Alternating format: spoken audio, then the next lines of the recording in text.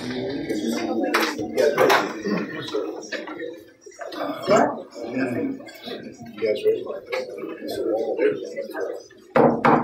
going to call this regular meeting of the Kingsville City Commission to order. It's Monday, July 22nd, 2013, at 6 p.m. All 5 commission members are present. We open our meetings with a prayer and pledge of allegiance. If you care to join us, please stand. Mark, you want to lead us in prayer? Father, we thank you for your goodness to us. We ask that you lead, guide, and direct us tonight in doing the business of the city. In Jesus' name we pray. Amen. Allegiance to the flag of the United States of America and to the republic for which it stands, one nation, under God, indivisible, with liberty and justice for all. Under the Texas flag, I pledge allegiance to thee, Texas, one state under God, one and indivisible. Next order of business is to approve the minutes of the last meeting. So move, Mayor. Second. Motion made by Commissioner Beckers to approve the previous minutes, seconded by Commissioner Luber. Roll call vote. Commissioner Garcia? Yes. Commissioner Luber? Yes. Commissioner Becker? Yes. Commissioner Pena? Yes. Mayor Keeling? Yes. I rescind my vote. Yeah, he's going to abstain. Abstain.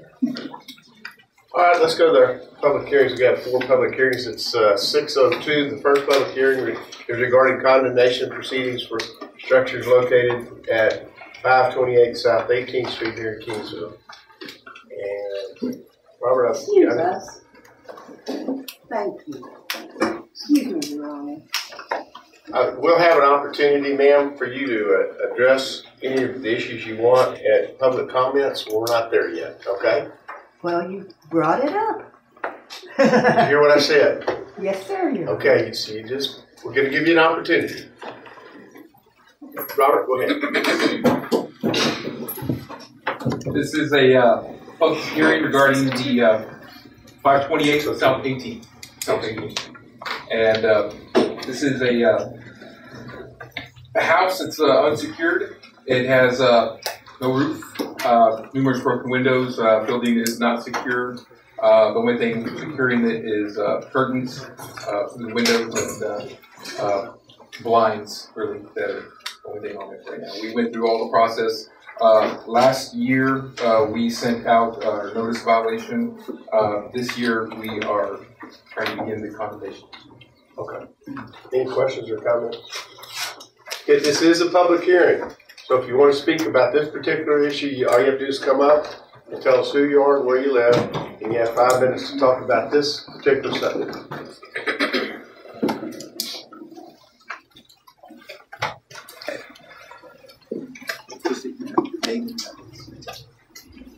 They want me to give you a package for you.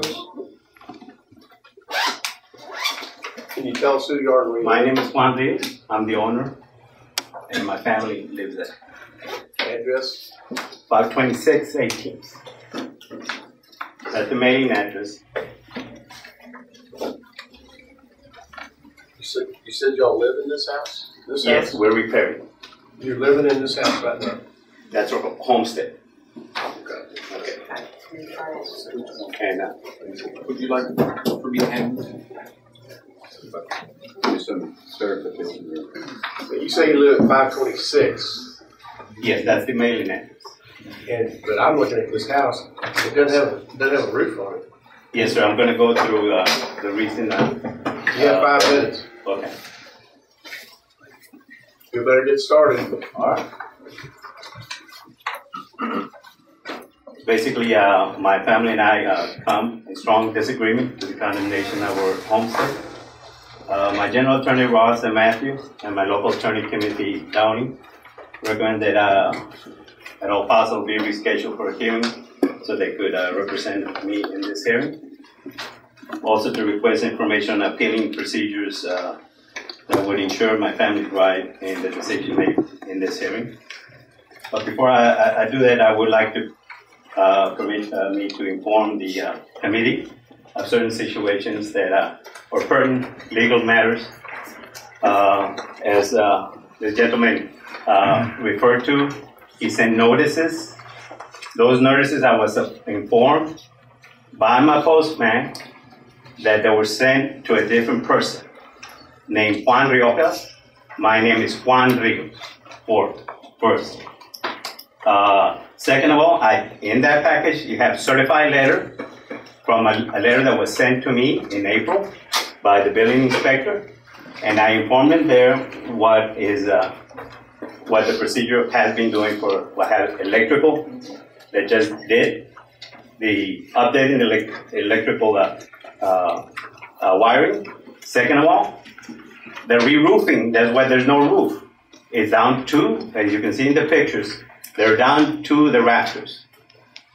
The other thing that is very pertinent, that's on May 28th, the fire was scheduled to be turned on, and the reason was that no inspection had been made on turning on the power after all the electric had been done. The situation on the repairs, as is enumerated right there, this is for the information of the commission. In 1903, the windows, as I stated there in the video, 5 new windows, and there's pictures in there too. Replaced all the exterior doors. The house was insulated. The repair of the siding was done, and I had the documentation. In 02, again, like I said, the electric updated by Santana Electric. It's all new. And the relaying of the roof is waiting for the power to be turned on. It has never been done. And I do have a plan as to the additional future plans, which is in 2 phases that I am implementing. Because I did talk to Mr. Rodriguez, and he stated that he was more concerned of stuff that was inside the house. So I also did consult an engineer on the condition of the property, and 2 general contractors. And I have a general contractor right here with me, and they can testify to the condition of the house, which is totally made well within 60 days as far as the roof and the outside. This is a total remodel now, because I was challenged by Mr. Ramirez to the inside, obviously to the rafters. With the rain, it did damage to the sheetrock, because the sheetrock now I have to replace, so I got it all the sheetrock, and it's ready to be replaced. I did show the documentation of the certified letter. So to the commission, if it says that they gave me notice, they did not give me notice. And that within 10 days, I do have certified giving information to them as far as that is concerned. And this letter states, the letter is this that I sent certified, which says, this is a letter in response to your letter addressing the repairs needed to our home. My family and I would like to respectfully inform you that we intend taking and had already taken action to repair our home, and has made a reasonable progress in completing our home repairs considering our family situation. It's also important to point out that this is our home, and there is nothing more than my family and I would want than to complete the repairs and live in our home. However, due to the circumstances beyond our control, my wife and I are primary caregivers of our 5 children and that have special needs and have disabilities. We have we are in the fixed income, and funds are even though we want and make the necessary improvements, are very limited. Also, the above is being said not as an excuse, as I explained, it's only to explain the situation to accommodate the needs. And then I put the plan of action, I put the re-roofing permit, I put the electrical permit, I put the special collections where we had done work. So as of April is the first time that legally I have gotten notice that the city had any problem with my home. And I responded within 10 days, and you have. Mr. Rios, I'm sorry, but the law really, when you heard the beep, that's 5 minutes. And right. So we have all the information in front of us that you're going over. Right. So we'll take that into consideration. And again, the legal matter as far as rescheduling so that we can have it and Well, we'll also any take, legal and this is appeal. just a public hearing. We'll have an opportunity to talk about this later on in the agenda about what we're gonna do. I will say this, we got 4 condemnations today, and I drove by and looked at all 4 of them. Your house has to be the worst. So I'm sorry, but we'll address the issues that you've raised, when we open up the hearing, okay? Right, and like I said, I just for the record, all the information packages is available to be publicly noted as far as all the notices. Okay. And when he stated that he sent me notice last year, that is incorrect. Nobody has sent me no notice last year. April was the first notice that I got, and I responded within the time that is allowed. Thank you. Anybody else want to speak at this public hearing about this particular house? Okay. Well, I'm going to go ahead and close this public hearing. It's at 6:10, and we'll go on to the next hearing. We're opening this hearing at 6:10. It's a hearing regarding condemnation proceedings for structure located at 1221 East Weeside here in Kingsville. Robert, just give us briefly. Pretty brief. This is the same situation. We sent the notices last June, June 2012. The house is in disrepair as shown in the picture. Any questions? All right, this is a public hearing. It's an opportunity for anybody that wants to get up and talk about this house. You can come up here. You have 5 minutes. And that's set by law, not by me. That you have 5 minutes to talk about this particular house.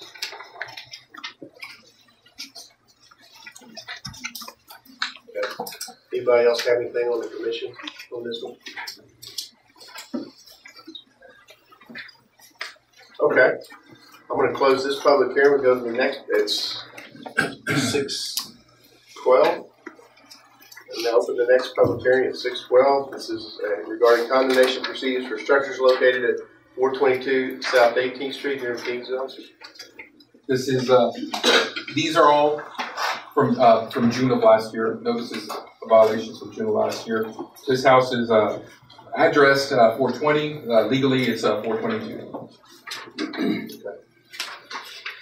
Any questions from the commission? Yes, an explanation why it's 410, and then 422. Well, the house looks to have an extra apartment to the rear, so it could be I see 420 on one. It could be that one is 420, the other is 422, and it's not signed. It's one lot with a setback of the house connected to it. That's the only explanation I can tell you. Legally, it's about 422. And usually your odds are on one side, your even on the top, and on the other side, but these are two. These are both even numbers. Zero numbers, so there's no 1/2 or anything like that. I didn't see a 1/2 on there. Yeah, kind of through that. Thank you. And this is a public hearing. If anybody wants to come up and speak about this house, you got 5 minutes to do so. Just come up and tell us who you are and where you live. It's 18th Street. Yes, 422 South 18th. Do you have anything to say? No.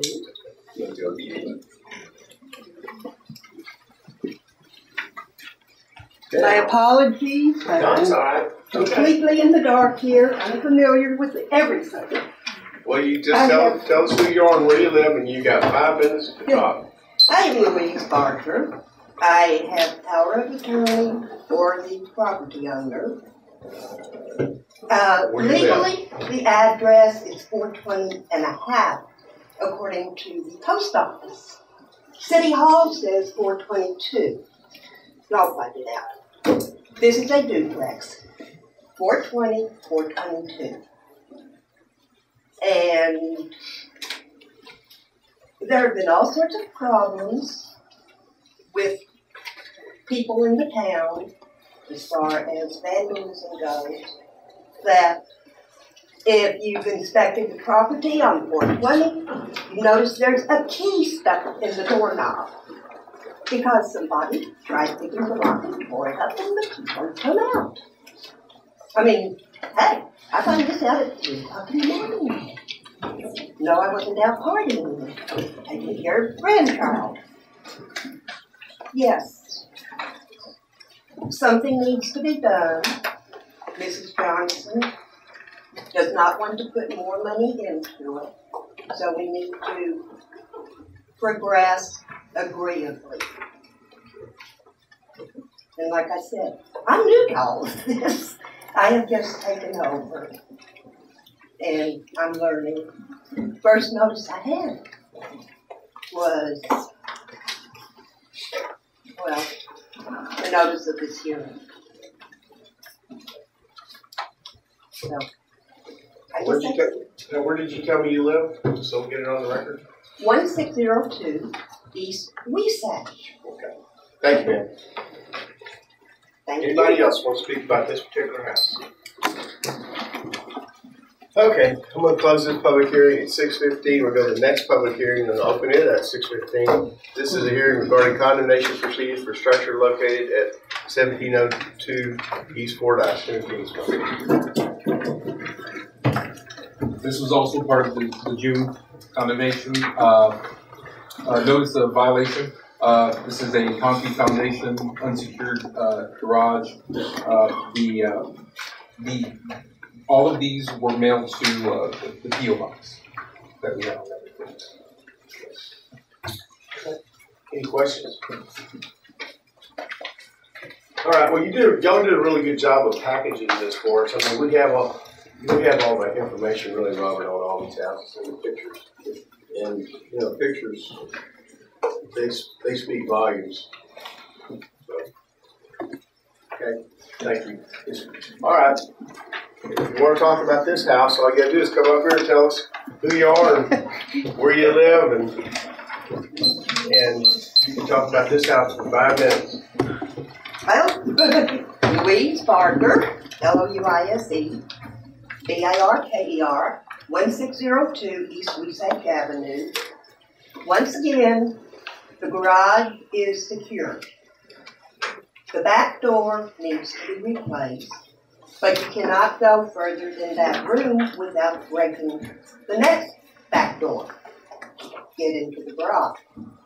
The house needs painting, new garage door, and once again, I'm a newbie. I'm learning. So, we're going to be painting, there's brush that needs to be cut down so it can be painted.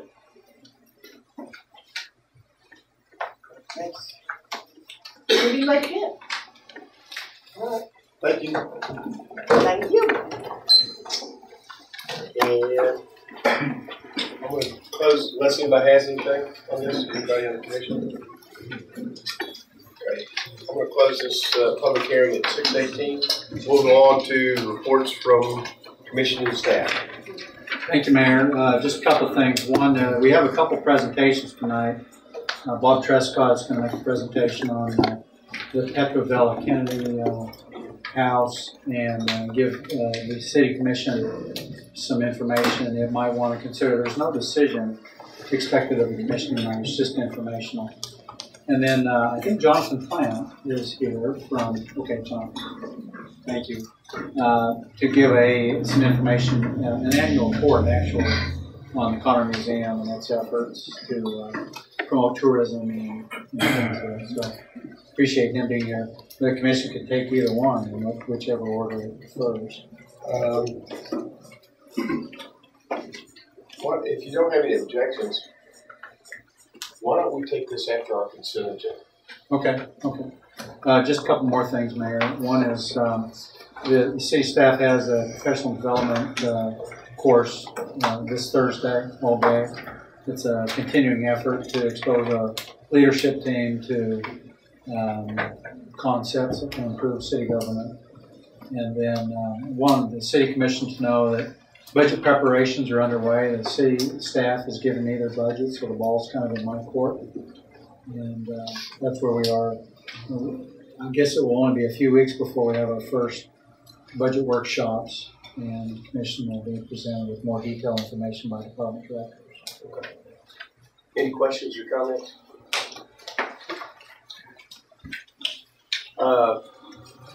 Anything, Courtney, anything? Just to let everybody know, because I know a lot of people think we have meetings every other week. Actually, it's the second and fourth Monday of the month. And the way the calendar falls, our next regularly scheduled meeting, unless a special meeting ends up being called, won't be for 3 weeks. It'll be on August the 12th. And so staff needs to have their agenda items in by that Friday. I think it's like around August the 2nd. And as the city manager mentioned, we'll be out at the Professional Development Day on this Thursday. That's all. Okay. Anything for the commission? All right. Let's go on to public comments on the agenda. This is an opportunity for anybody to come up and tell us anything they want to talk about, on or off the agenda. And I will say this, if it's negative, it's okay too. If it's positive, that's even better. This is a free microphone.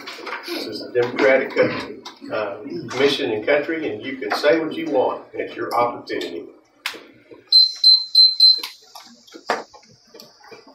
What's your language? Good evening, Mayor Fugate and City Commission. My name is Albert Garcia. I reside at 315 South 23rd Street. I'm here to talk or discuss about agenda item number 1, to approve the final passage of the ordinance amending the city ordinance by granting special use permit 1601 South Highway 77 Suite P. I'm not going to read all of it, but it's basically to approve Silver Spur Bar and Grill. I'd like to just say that I'd like to commend Mr. Leo Garcia for the business that he has run for the last 10, 15 years that he's been in Kingsville. He's a responsible citizen, and I would like to see his business continue to grow. More so, I'd like to say that it's also a matter of economic development as a real estate broker, working in this community. There's always a need for us to grow local businesses instead of people going outside of the community. And as everybody knows, the Wild Horse Mall partially sits vacant. It's a great opportunity for Silver Spur Bar and Grill to occupy, possibly even be an anchor tenant, if you call it a retail business. And so maybe we could attract more businesses to come into the Wild Horse Mall, so we wouldn't have all those dollars leaving to Corpus Christi. Something that many people, and myself, am guilty of doing. So, for those 2 reasons, I'd like to ask the City Commission to vote in favor of this. Thank you. Thank you. Anybody else? Anybody else? Okay. Let's go on to Leo.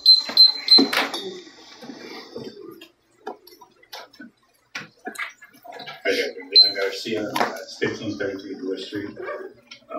Again, I just want to talk about the same issue as far as passing the Silver Spur and getting relocated. And I had a petition signed by a few hundred people. I wanted to leave with you guys. You wanted to look it over. And I just wanted to thank everybody who came out here to support us again today.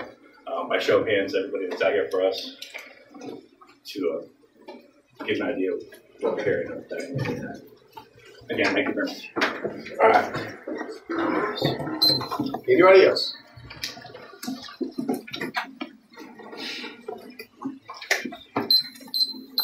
Good evening, Mr. Mayor, members of the City Council. My name is Joseph Biedron. It's B as in boy, I-E, D as in David, R-O-N. I reside at 2024 Sherwood Street here in Kingsville.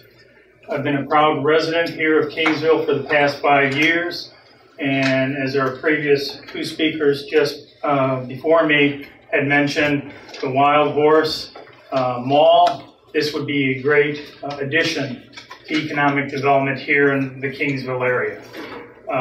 At my age, I'm not looking at myself as an individual, but I'm looking at people in the Kingsville area that fall in the ages of mid-20s, 30s, 40s, and where do they go? Where do they go here in Kingsville? There isn't. All that business is going to Corpus Christi, San Antonio, and other communities.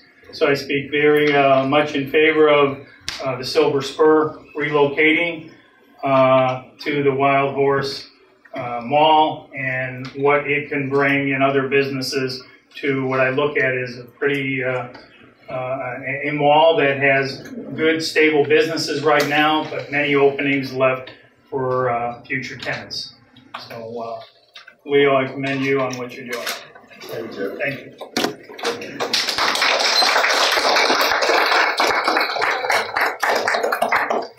Anybody else? Okay, I'm going to close the public comments. We'll go on to our consent agenda. Is there a motion? Mayor, I make a motion that we accept the consent agenda as presented. Your second, okay. There's a motion by Commissioner Pecos to approve the consent agenda as presented, seconded by Commissioner Luber. Roll call vote. Commissioner Luber? Yes. Commissioner Beckles? Yes. Commissioner Pena? Yes. Commissioner Garcia? Yes. Mayor Puget? Yes. Okay.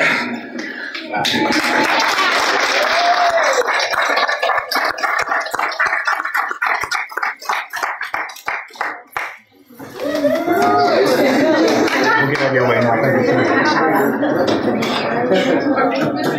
It's all Leo.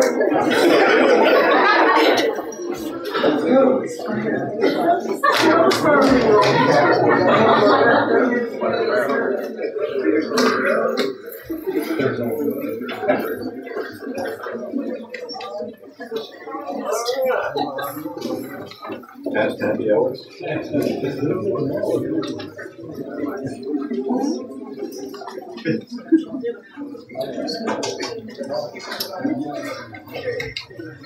All right. Who do you want to do first? Come on up. Either one, I'm sorry. Glenn? Yeah.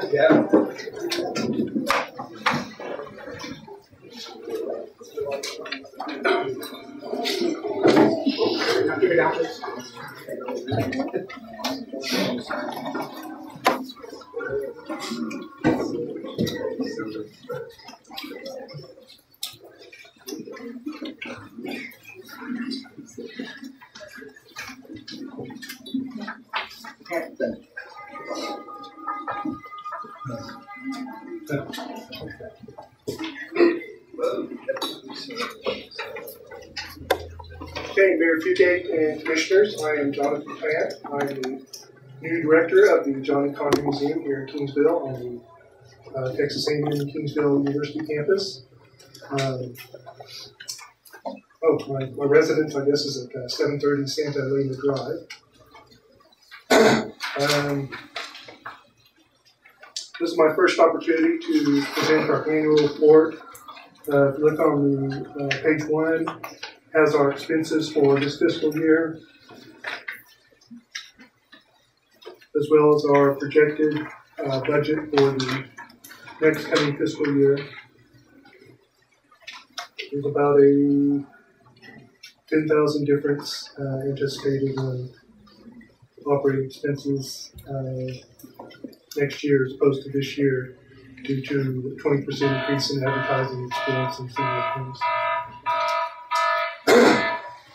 On page 2, you'll see some of the activities that we've been involved in this year. We've had 6 different traveling exhibits that we've presented, temporary exhibits in our temporary gallery. Support from the City of Kingsville supports 4 of our vital positions. Those are the curator who develops and schedules and installs the temporary exhibits, our visitor services staff, which is 2 personnel who assist museum visitors, and our exhibit fabricator. We've been involved in some different outreach opportunities this year. We participated in the Ranchan Festival downtown in November and in the Parade of Lights in December. And we hope to continue to participate in these and more community events. We have promoted the community through advertising. We've installed 2 new billboards on Texas 77, one just outside of Robstown headed south, one on Carlos Turon headed north. And we're looking at continuing the billboards for next year and evaluating how well that does in terms of bringing in visitors. We've changed our advertising strategy. We have dropped some of our national publications and increased our advertising in regional publications, including Texas Now, Viva Texas, both of which are aimed at visitors from the coastal bend. Viva Texas also goes trans-border into the Matamoros region and into Mexico.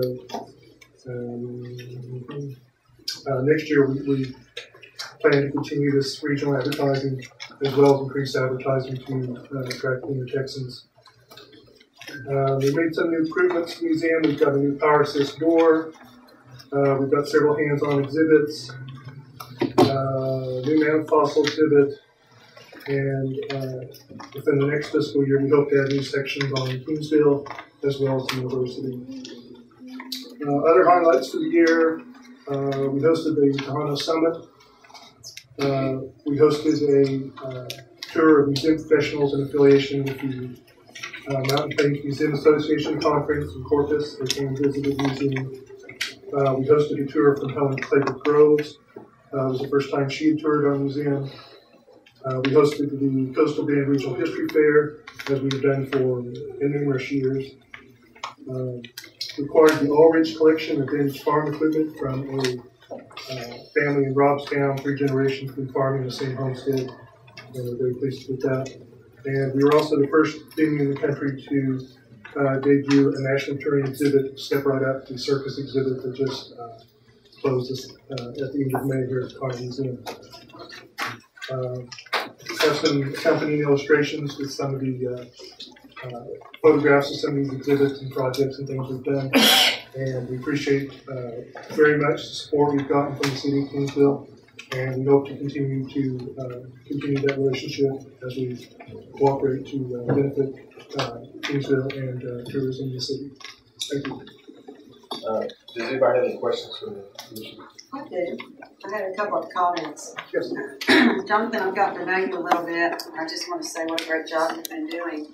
I was in Rockport this weekend, and I was given a Texas Now, and told them I was from Kingsville, and a lady who is a husband and wife team that worked there, and she had nothing but great things to say about you. Okay. And I also talked to some people, if they're worried about things for their families to do, the Carnegie Museum is a great example. And your the circus, I think there was a couple of people that were a little worried about people showing up, and I understand the ones that did had the best time ever. We had a very good attendance. At the workshop, we had about 60 people and 70 at the performance. So keep doing the good job. It's, you know, I'm hearing from people out in the city of Kingsville about Carnegie Museum, and I've been here for a long time. It's nice to hear people talking about the Carnegie Museum on the streets. Thank you. Any other questions or comments? Mayor, Sure. Mr. Plan, have you tried to, and I think you mentioned it actually in the comments, attach your efforts to the hotel night stays that we might be attracting to Kingsville? We have. That's why we changed our focus and our advertising a little bit, because we weren't getting visitors from the national publications. We're having much greater success with the regional tourism publications, with publications that are specifically aimed at people who are traveling as opposed to sit-at-home, armchair enthusiasts. And our billboards, we're hoping to get some good results from our billboards. I think one of the things, Commission, that we're going to try to do is all of our activities. I mean, obviously the hotels collect this tax. They want it spent in a way that benefits them. That's the purpose that it was established. And I think we want to make sure that we're optimizing that. And we have had a long, I think, and favorable relationship with Carnegie Museum. But we want to make sure that it's contributing in a way that the tax was originally established for. And so we'll appreciate your assistance there. Sure. Okay. Thank you. Thank you. Any other questions? Okay, thank you. Okay, you have one other presentation? Bob?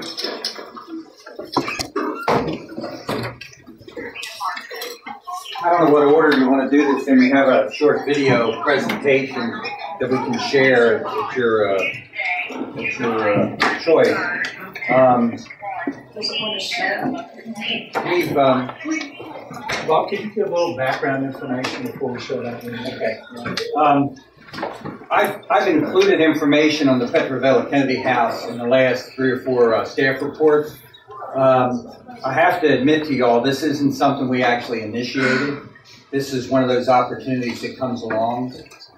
We learned of the possibility of relocation of the Kennedy House through people we were working with on the canopy or the pavilion across the street, and I think the mayor actually learned of it separately. I'll be honest with you, our first reaction was, what a wonderful house, and we thought it probably should be somewhere else. And that was our first reaction. And I think the mayor made calls, and I made calls to see whether this house should be in Kennedy County or some other location. But then I found out that I didn't know my history. This house was actually built in about the late 1860s in what is now Clayburgh County. And the Kennedys lived in Clayburgh County for 10 years, or what became Clayburgh County, in 10 years on land that's now the King Ranch. Turns out that Mrs. Kennedy never actually spent the night in Kennedy County at the Kennedy Ranch. I didn't know that. You naturally assumed that they lived down there. So this house actually has very strong connections to our community. And as I say, our first reaction was to say, what a wonderful house, someone should preserve it. We looked around and we thought, well, if that house did end up here, how would we use it? And as you know, there's plans for doing more with the downtown park, beginning with the Xeriscape Park and now with the pavilion that we got from HEB and the pump house and other things, really trying to take the downtown property between 5th and 6th Street and along the railroad and having it become a city downtown park. We don't have a plaza like a lot of cities would have, and so it's really starting to be used for some of our festivals and events as the place to have downtown events. So we thought, well, if we had a house, it could be a place that would support using the rest of the park, plus the historical significance of the house itself. So that was just a thought. And then out of the blue, the foundation that controls the house offered it to the city with money to accomplish the move. So all of a sudden, it took our interest in it as a historic house and raised it to a level of maybe we can really do something with this. And it certainly has the historical appropriateness. So this thing has kind of acquired a life of its own. We just a couple days ago, and I think you've gotten copies of the letter from the foundation that controls the house, offering the city and it actually came too late to even put on the agenda for this. That's why I'm speaking on the report section. It came too late to put on this meeting, but they're now offering us the house with a sum of $75,000 to accomplish the move. So to me, and with our office that deals with tourism and historic preservation and heritage tourism and downtown, we think it's quite an opportunity, but we thought we better bring you all up to date. There's always information and misinformation that floats around. So the purpose of tonight was to bring you up to date on what we know about it and just share with you so you all can make a decision when it comes up to being decision is ready to be made. What's your video look like? That sounds like you.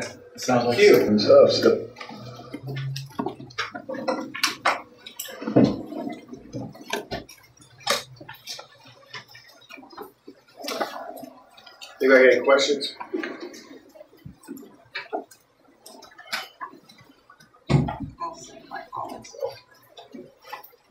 Okay.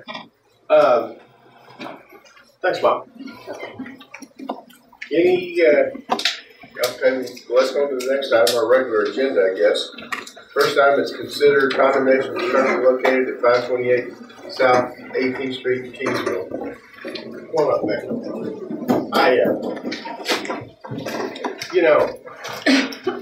This was the worst of the bunch. If you didn't get noticed, though, it wouldn't hurt to reset it for another month. Well, you misspelled the name. And so, maybe just since council with us, maybe we'll just, unless somebody has an objection, I don't have an objection, but I'd like to note something that I was working on here on the re-roofing permit. This form was issued 7/3/2012. It expired 12/30/2012. The electric remodel permit was issued 7/30/2012. And it expired January 26, 2013. That's what I have in my packet, so. Does electricity work in that house? I can't. We didn't have a roof on it. But, I mean, you got a permit here and you still have no roof. And you're still looking at electricity. So. Commission, we do have the building inspector here tonight, if you'd like him to comment. He's probably more familiar with it. Well, I would say this falls on the owner. They got the permit and it would be their responsibility to do the work. Right? Yes, sir. And there's no roof. Hold up, Daniel. Excuse me for a second. Daniel, would you come to the microphone, please? I'm sorry. Thanks, Thanks, Daniel. I'm Daniel from just work for the city. Normally, when any contractor comes over here and gets a permit for upgrading a meter service, we do that immediately. We run, we don't walk. So that one was inspected. Some or another, we would have to have a record that it was inspected. Now, if they didn't do any more to the houses, we don't have no control on that. But I noticed that service still just brand new like it was a year ago. Okay. Yeah, So what I I'm think that's saying, my point, Daniel, is you got a permit here, you did your due diligence. I've been doing some there's June still a roof here. but I know all these contractors here, I've been working with them 5 years, 2 months exactly. And when they, like I said, when they get a permit, we run for electrical, gas, or whatever it is. We inspect it that same day. As soon as they call, that it's ready. So I know it's been inspected. Okay. Well, here's one of those cases where. Well, Courtney's point as well is a good. Oh yeah, that's what we're going to do. Yeah. We can put it off. We should be getting noticed right, but it's going to be one of those deals where you can put this off 3, 4, 5 months, 6 months, a year, 2 years, and the neighbors are still going to have to deal with this house. And quite frankly, it sticks out, and it's really in bad shape.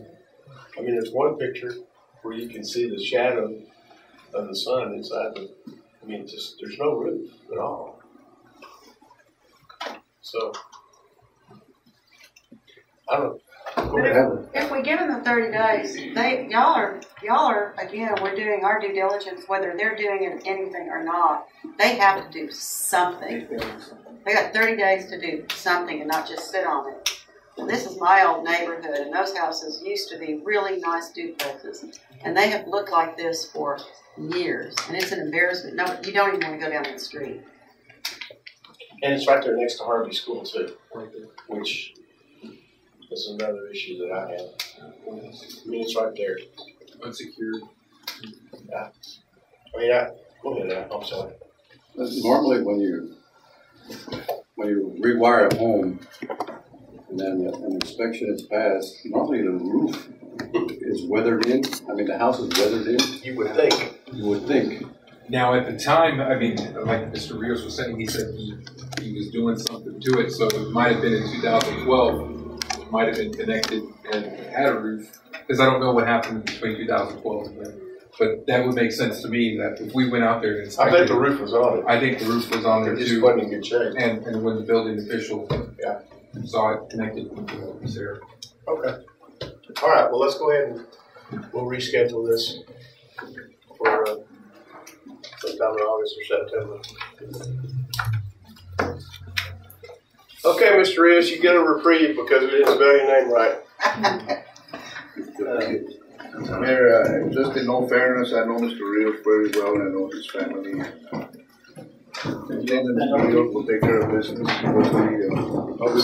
All my children. I think I got a picture on there. I do have a contractor. I got two general contractors.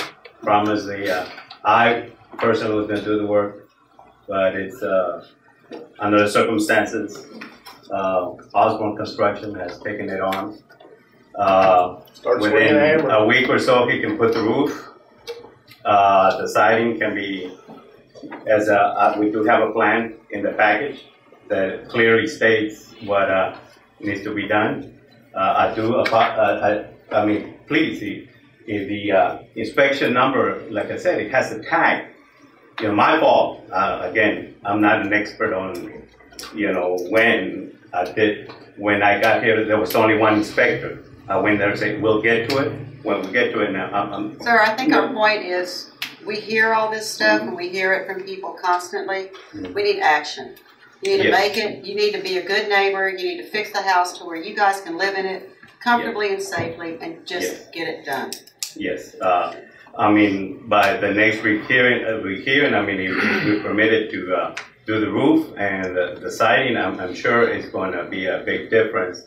Right now, we need to move on it. I mean, we got the house inside. I mean, preparing it for everything in like 10 days. So, you know, we have an expert on putting the floating and whatever he does, that he can do it quite quickly. You know, he already talked to Mr. Ramirez. I think he already informed him of what needs to be done. I'm sorry, I just don't communicate. You know, I don't know the language. You know, I'm not a contractor per se. I have working knowledge. I've done the roof before, so I can do the roof. I know how to do it. I just don't know the ins and outs of inspections and permits and what or not. You know, I yield to, you know, a general contractor that has more experience to that. By the time, if you're saying August or September, by that time, the house is done. You know, that's all I'm saying. Got to work with Mr. Ramirez. Yes. As a matter of fact, I'm staying out of it. Mr. Osborne, Jack Osborne is the general contractor. If we can get the permit, as a matter of fact, we're on call because we couldn't do anything until we got to this hearing. Okay. So if we get permission to continue the work that we need to do, we more than will continue to do so. Okay, thank you. Mayor, point of question, does he have a current permit? Does he have a current permit? No, that's what I was going to comment. Come on in and we can talk about the permits tomorrow. I'd love to talk to you guys tomorrow. I'll be in touch with Mr. Ramirez. Okay. So Mr. Ramirez is in the front of the permits. And I'll come downstairs and we'll talk. Thank you so much. Moving along. All right. Next item is consider condemnation of structures located at 1221 East Weisatcher in Kingsville. Yes. Do we need to get anybody that got up and complained about this one? Okay. Who's going to do it? I make a motion that finding not able to repair the building or structure is unsafe, the present condition is a violation of ordinance and cannot be corrected as a financial reconstruction, then declare the building or structure to be a public nuisance and order its demolition by owner or agent person in charge within 30 days. The city shall abate in any manner it deems necessary and proper. Second. A motion made by Commissioner Peckus to condemn this structure, seconded by Commissioner Luber. Any other discussion? Roll call vote. Commissioner Peña? Yes. Commissioner Garcia? Yes. Commissioner Luer? Yes. Commissioner Pickles? Yes. Mayor Higgins? Yes. Okay, the next item is consider condemnation of structure located at 422 South 18th Street in Kingsville. What struck me about the comments that were made that's very disconcerting is that the owner is not going to put any more money into this structure, and I think that makes it hard because you got to put money in it to get it back where it needs to be. And so I mean, is that correct? Is that what Mrs. Parker said? Yeah, she said she didn't want to put in it. That's correct, y'all don't want to put any more money into this house, do you?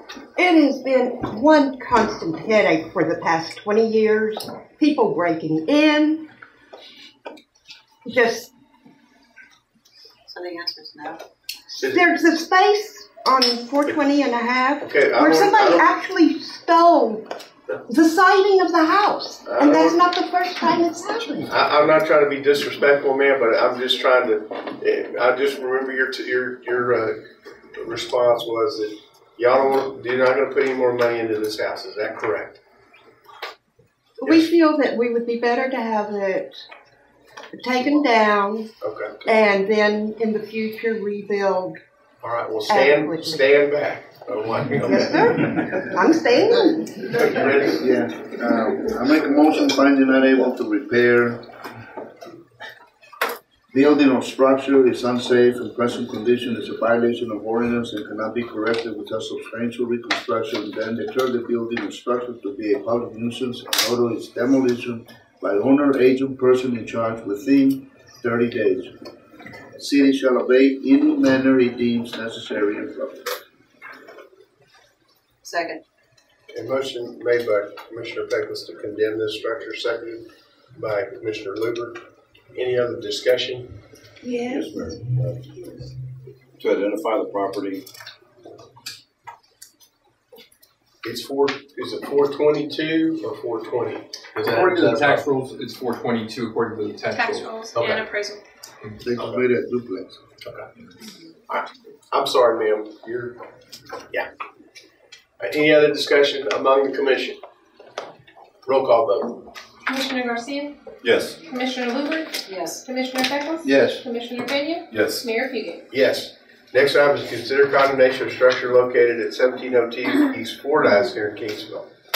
Now this one, we disagreed about the security of the garage. Granted, the garage door is closed. All I meant to say was there's a broken window on one of the garage doors, and I was just saying that might be a way for garments and stuff to get in, and that's what I meant by that. What kind of shape's the roof in on that? It's a decent shape. It's got all of the shingles on it. We actually had a discussion asking whether or not it was when it was roofed. It's old, but I'm not saying it's torn off or anything like that. This is the best of the four. Yes, it's got a brick parapet wall at the bottom, and then. But it looks abandoned. Yes. Slab foundation. Slab foundation. Okay, yeah. Tell me what you're thinking. Well, the house is crying because of neglect. And it's three lights that are And out. that's why I'm crying. That's why I'm crying. I can understand I'm that. crying because we have to do this every meeting. Have to come up here and talk to them about taking care of their own property. Right, I agree. And my poor mother has heard this for 20 years now from me. But I have just recently taken over. And I'm trying very hard not to walk on her pocketbook. I'm trying very hard not to walk on her feelings. The house has got to have a new garage door. She said she was going to do it 3 years ago. She's 91. 3 years isn't, tomorrow isn't here yet. Bobby, did y'all get in the house and look inside of this? Did you get in the house on the one up there? You don't have the pictures? Inside. There should be inside pictures on that structure. Bathroom, floors are bad. I thought I had pictures from inside of the house. Okay. Kitchen is, floors are bad. No, floors, but that's $30 a box. Wait a second, that's at 18th Street.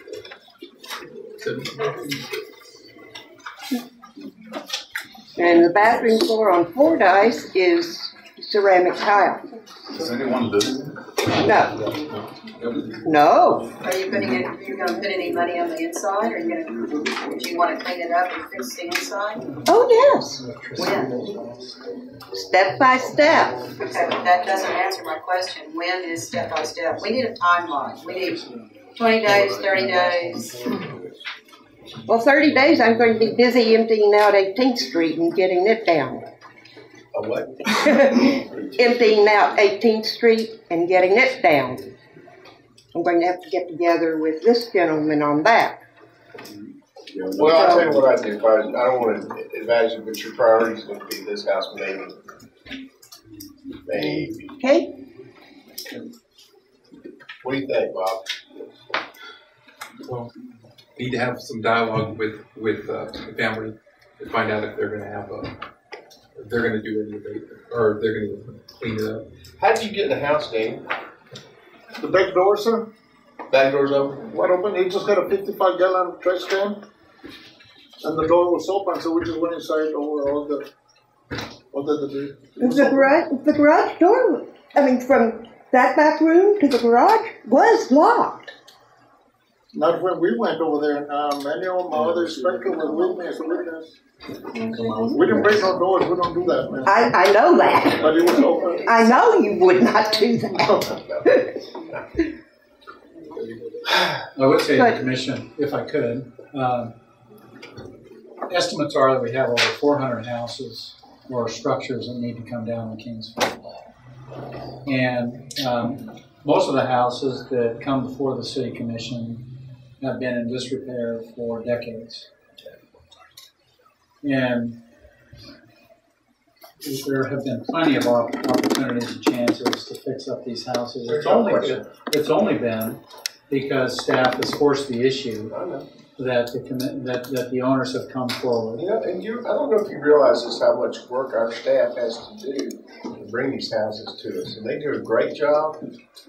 But it's hard work on their part, and I like to support them. I can understand if I could, that. Mayor, if I could also say that these houses come to your attention not necessarily because the staff has gone out and searched them out. It's because we've received a complaint from either a school or a property owner or somebody. That's normally how it comes to our attention. So it's not like staff is going out and victimizing people. We've responded to complaints. Yeah, and there are some where we go out and we've identified them as being dangerous structures. So, I guess it's important to understand that in deciding these issues, we're responding in part not just to staff's concerns, but the concerns of neighboring property owners. I understand. And this are, this particular house and the one on Wasatch both, those neighborhoods are still pretty nice, real nice. And these houses really stick out. Mm-hmm. So we can't give you another 60 days or 6 months, or is what we're saying, I think. Okay. So you need to decide whether you can get it fixed quickly or not at all. It has to be quickly.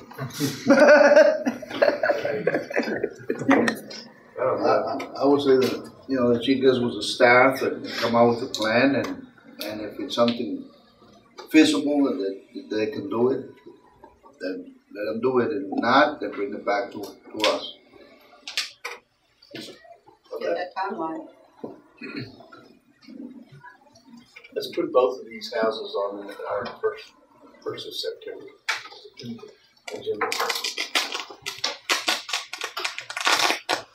I'm sorry, it's noisy. I'm not looking at you about your bag. I'm talking about your house.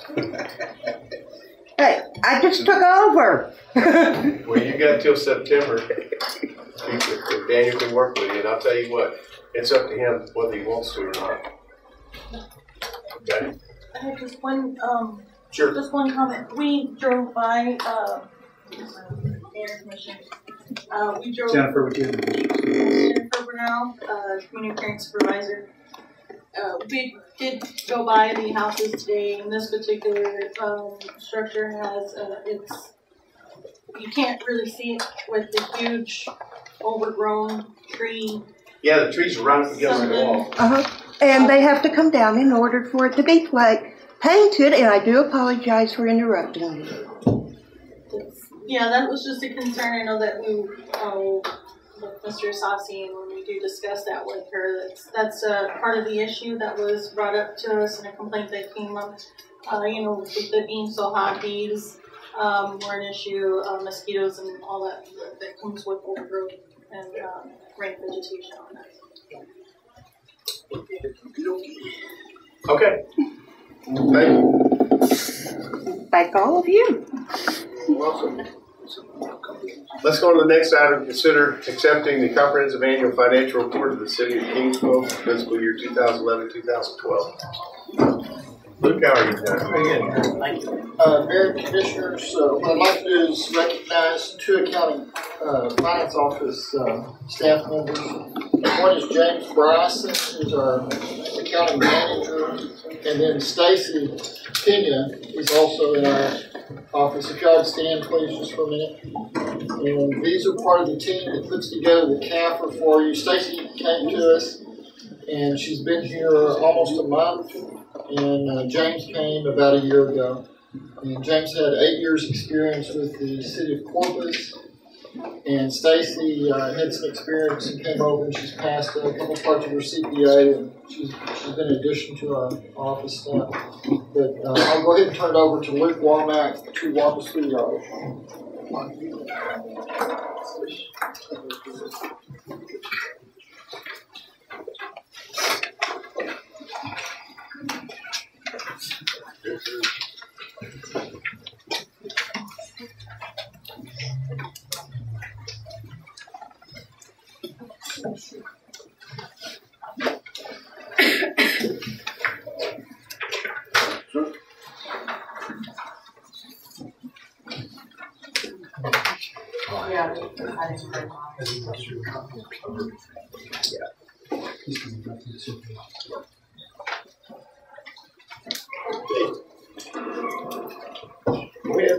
Mayor, Commissioners, thank you all for giving me the opportunity to present the audit to you. If you'll turn to page 38 and 39, we'll go over the financials of the district. I'm sorry, the city. And first of all, I want to explain, as we've talked about in the past, that there's two sets of financials here. One is a full set of accrual financials, and one is a modified accrual, which is cash basis, basically. And that's the one we're going to go over. That's on page 38 and 39. You'll see about 4 or 5 funds there. You have the general fund, police forfeiture fund, debt service, capital improvements, and then all the special revenue funds are grouped. The general fund has about $6.2 million. The taxes receivable and various other receivable about $1.2 million. We have restricted cash, which is just under $3.7 million, and that $3.7 million is your landfill closure, pre and post closure reserves that y'all set away over the years. For a total assets of $13,446,000. We have liabilities of $2,712,000. Last year's liabilities were 3.1, and so the liabilities are down, primarily due to accounts payable. And then the next thing, the next big number down, is the total equity is $10,734,000, and last year that equity was $10,418,000. So the city and the general fund is in very good shape. That $5.6 million is about $1.6 million over what you would normally carry as a reserve 3 months. So you've got very adequate reserves in the general fund. Police forfeiture fund is still very adequate. It has total assets of $5,000,001, of which $3.4 million is cash, and it has an equity of $1.681 million available for future expenditures. The debt service has $1,057,000 in assets, including the taxes receivable, and they had a liability of $400,000, leaving them with a $733,000 fund balance. The debt service has a substantial fund balance itself. Capital improvements have total assets of $3.7 million. Last year that was $5 million. That's decreased about $1.5 million, and that's what you expect, because that's what bond money you borrowed and you put there, and you're going to be spending it down. That's just going to come down to zero, leaving at that point in time $3,066,000. So the city is in very good financial condition. All your funds are in very good shape, and so if you then now turn to the fund on pages 41 and 42, we'll look at the revenues and expenditures. Total revenue is $15,106,000. That's far left-hand column in the general fund. Last year that was $15,190,000. So revenue is still holding strong, pretty consistent. Expenditures were $15,552,000 versus $14 million. They were up about $1 million due to expenditures that y'all planned in budget for capital improvements throughout the city. And then we had net change in fund balance was actually a positive $3,000,000 1.15. So even with some pretty aggressive spending in order to enhance things around the city of Kingsville, you still ended up with about $315,000 surplus. When you add that to that $10,418,000, that brings you down to the number we just saw a minute ago, which is $10,734,000. So the equity in the city is still very strong. The police department forfeiture fund brought in $871,000. They spent $1.561 million, and therefore they had a reserve of $2 million, and that brought that down to $1,681,000. So they still have a substantial reserve as of the end of the year. Debt service brought in $1,454,000. It spent $1,802,000. However, we have a transfer in from one of the other capital projects funds of $427,000, resulting in a positive variance there of $79,000 to the better. And when you add that to the $654,000 that was already existing, that brings you down to a fund balance of $733,000. Capital improvements, very little money coming in off of interest nowadays, so your income is only around $20,000 of interest that you earn on the bond proceeds. However, we spent $1.4 million, and there's that $1,000,004 depletion, and that brings the $4.3 million equity down to the $3,066,000. So revenues remain strong. Your reserve, 4 months of expenditures would be roughly $4 million, like we talked about a minute ago. So the general fund is in very good financial condition. A police forfeiture fund is still heavily capitalized. Debt service fund, $733,000 is more than adequate to sustain that. And the capital improvements are depleting as you do based on your budget deal. And so the financial condition of the city is in excellent shape. We did have our audit committee meeting this afternoon. We went over the findings. Primarily, there was one repetitive findings where we were talking about condition of the accounting records. A lot of good work goes on, but there's still some of the assets and liabilities need reconciliation prior to the end of the year. And we talked about the investment policy, hours that need to be attained. That was one of the other findings. And so it was just some general matters, but we had a pretty good discussion, pretty good dialogue, and I think management will continue to address those issues. And so this is I don't know how many hours go into this, but it's a lot. I think we went for almost 2 months. I got my own parking place and everything. Well, you got my office. Yeah, I got the mayor's office. I signed a lot of bills while I was up there. I was just not going to come to effect or not. Anyway, I got to thank Vince and all his staff and Mark and his people for all the aid and assistance they gave us in preparing these financials for you. And so I would tell you as of that date, September 30th, 2012, the city is in very good financial condition. Good deal. Any questions or comments? Sounds good. Thank you all very much. Thank you so much, Rick. Appreciate it. Thank you. All right. Let's go to the next item. Consider a resolution authorizing the mayor to enter into a First Amendment to the interlocal cooperation agreement between the city of Kingsville and Texas A&M University. Was that actually consider accepted? Oh, it is. Yes. So moved. Sorry. Oh, thank you. That's what I got you for. Among other things. Helping me with all the other good stuff you did. Who made a motion on that? And second. Okay, motion made by Commissioner Luber to accept the comprehensive annual financial report, seconded by Commissioner Pecos. Any other discussion? Roll call vote. Commissioner Beckles? Yes. Commissioner Binion? Yes. Commissioner Garcia? Yes. Commissioner Luber? Yes. Mayor Tucci? Yes. Next item is consider a resolution authorizing the mayor to enter into the First Amendment to the interlocal cooperation agreement between the city and Texas A&M University Kingsville relating to engineering design work for Clayburgh Avenue from Clayburgh County Courthouse to 3rd Street.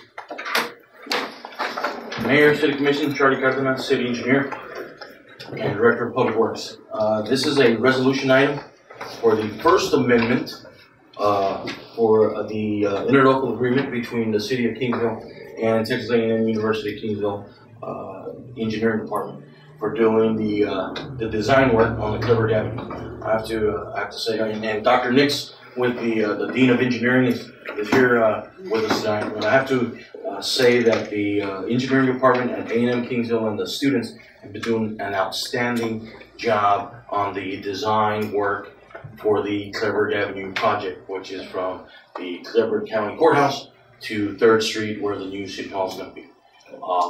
There are some upon review, there were some elements that we needed to upgrade, pedestrian and ADA elements, just to name a few. So that was the reason behind maybe extending the deadline with the university for this amendment.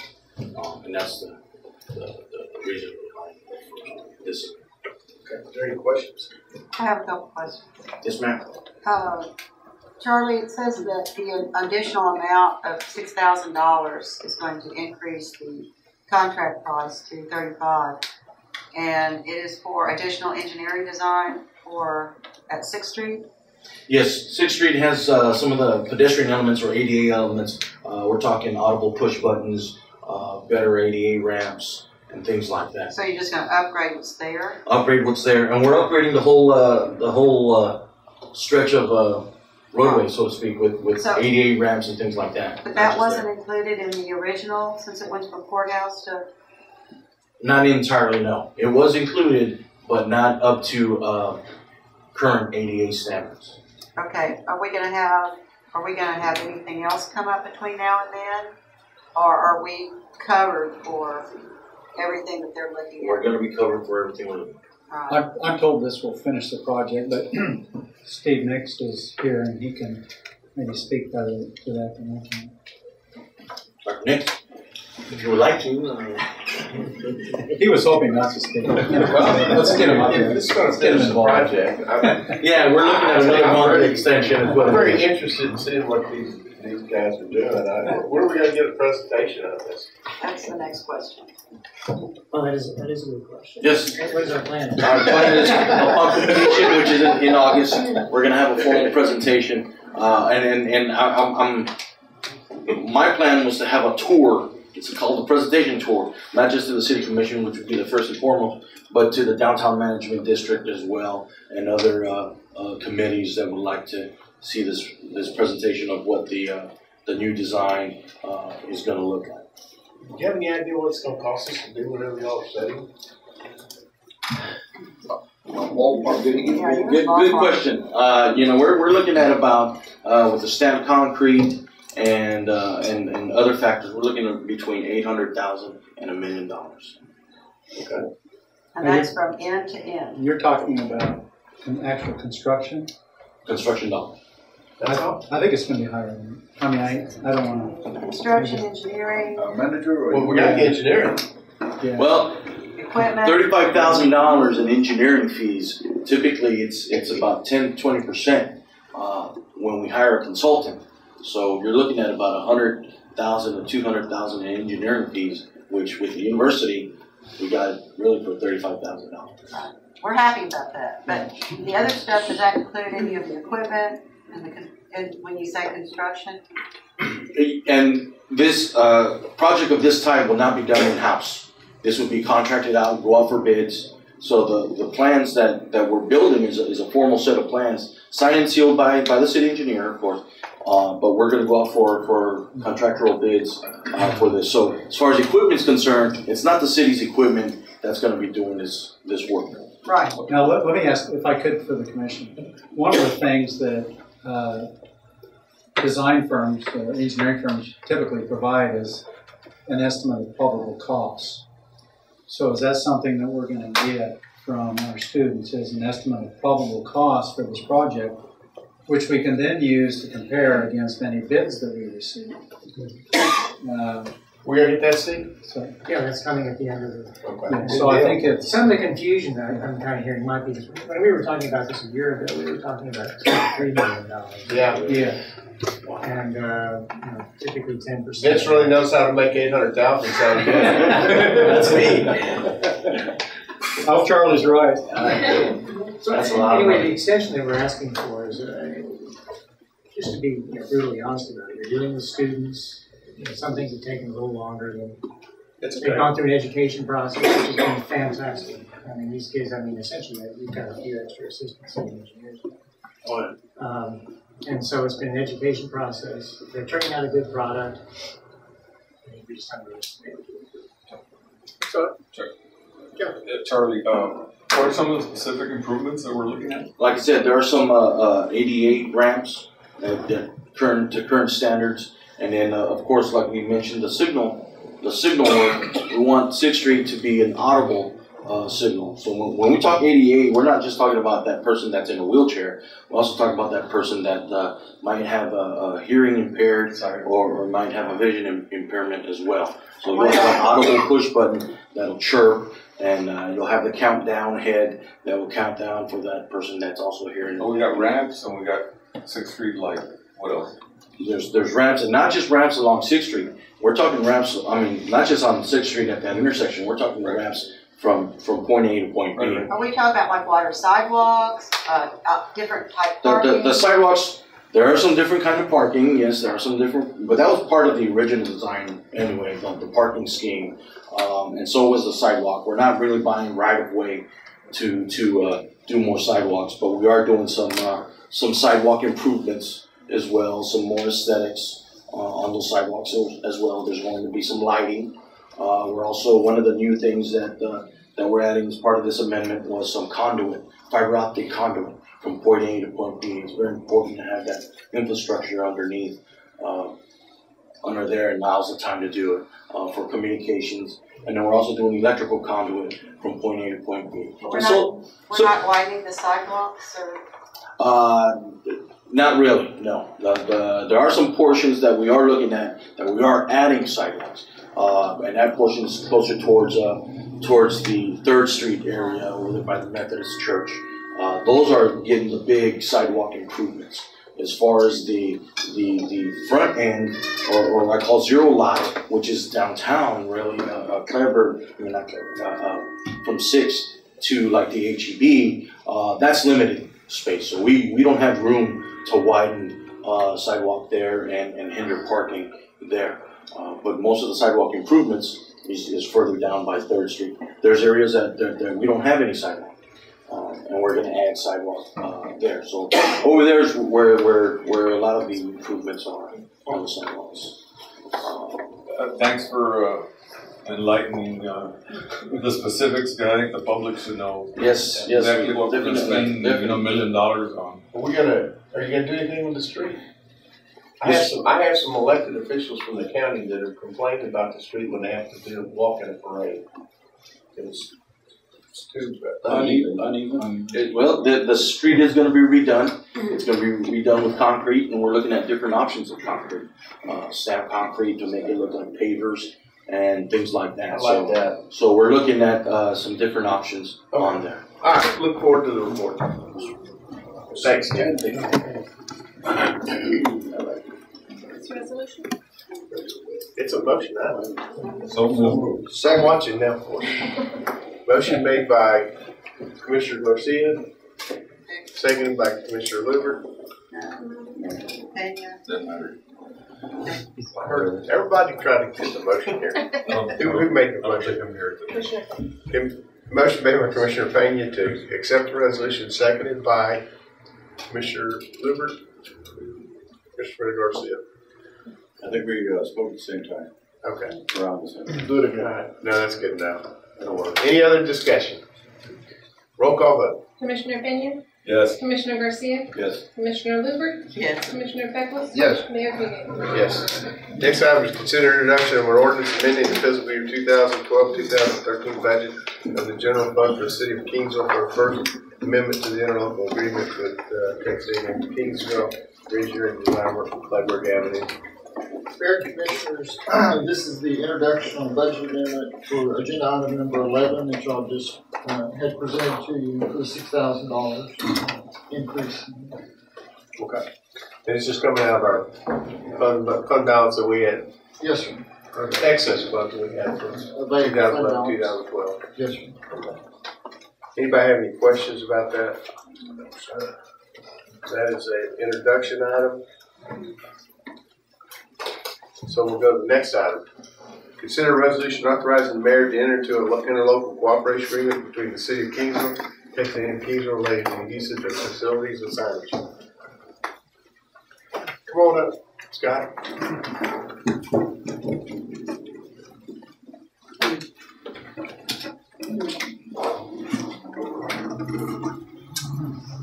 Tell them what we're looking at here. Well, good evening, Scott Gines, Vice President for Athletics and Recreation at the University. Really, the genesis of this agreement dates back to probably about 18 months ago. We were making an attempt to transform Abilene Stadium, if you will, the track and the infield surface and some of the other amenities around it. As you might recall, it's a partnership agreement. There was no new monies that came from the institution itself or fee-based revenues. Really, it's based on the traffic that we generate into that stadium. So the partners that are involved are a couple ISDs, several different discussions with the city in support thereof, and then the other events that we've expanded. For a quick example, over about 90 days last fall, hosted 29 football games in that facility alone.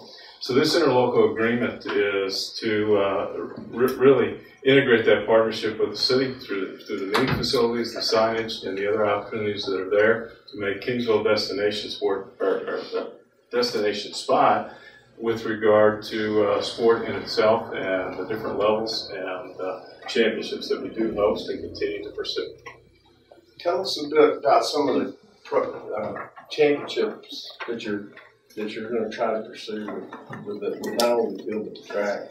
Well, the most recent one's obviously bringing back UIL to Kingsville. We signed late this fall a 2-year agreement of UIL track and field, and over 1,000 participants. It took place third week in April.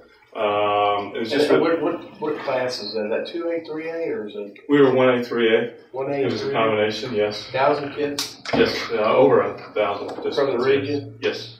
Most of those kids got to stay in hotel rooms? Correct. Motel rooms? Correct. Okay. 1,000 of them? Absolutely. Okay. Actually, our aggregate data for the fall, or for the fall itself, was a little bit over 159,000 people visiting the stadiums by our account, if you will, from that standpoint.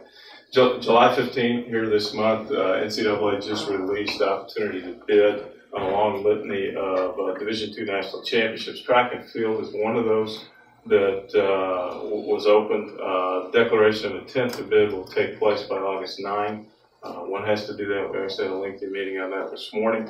And then the finalization of that, September 16th. The national championships that are open are 2015 through 2018, so it's a 4-year window there.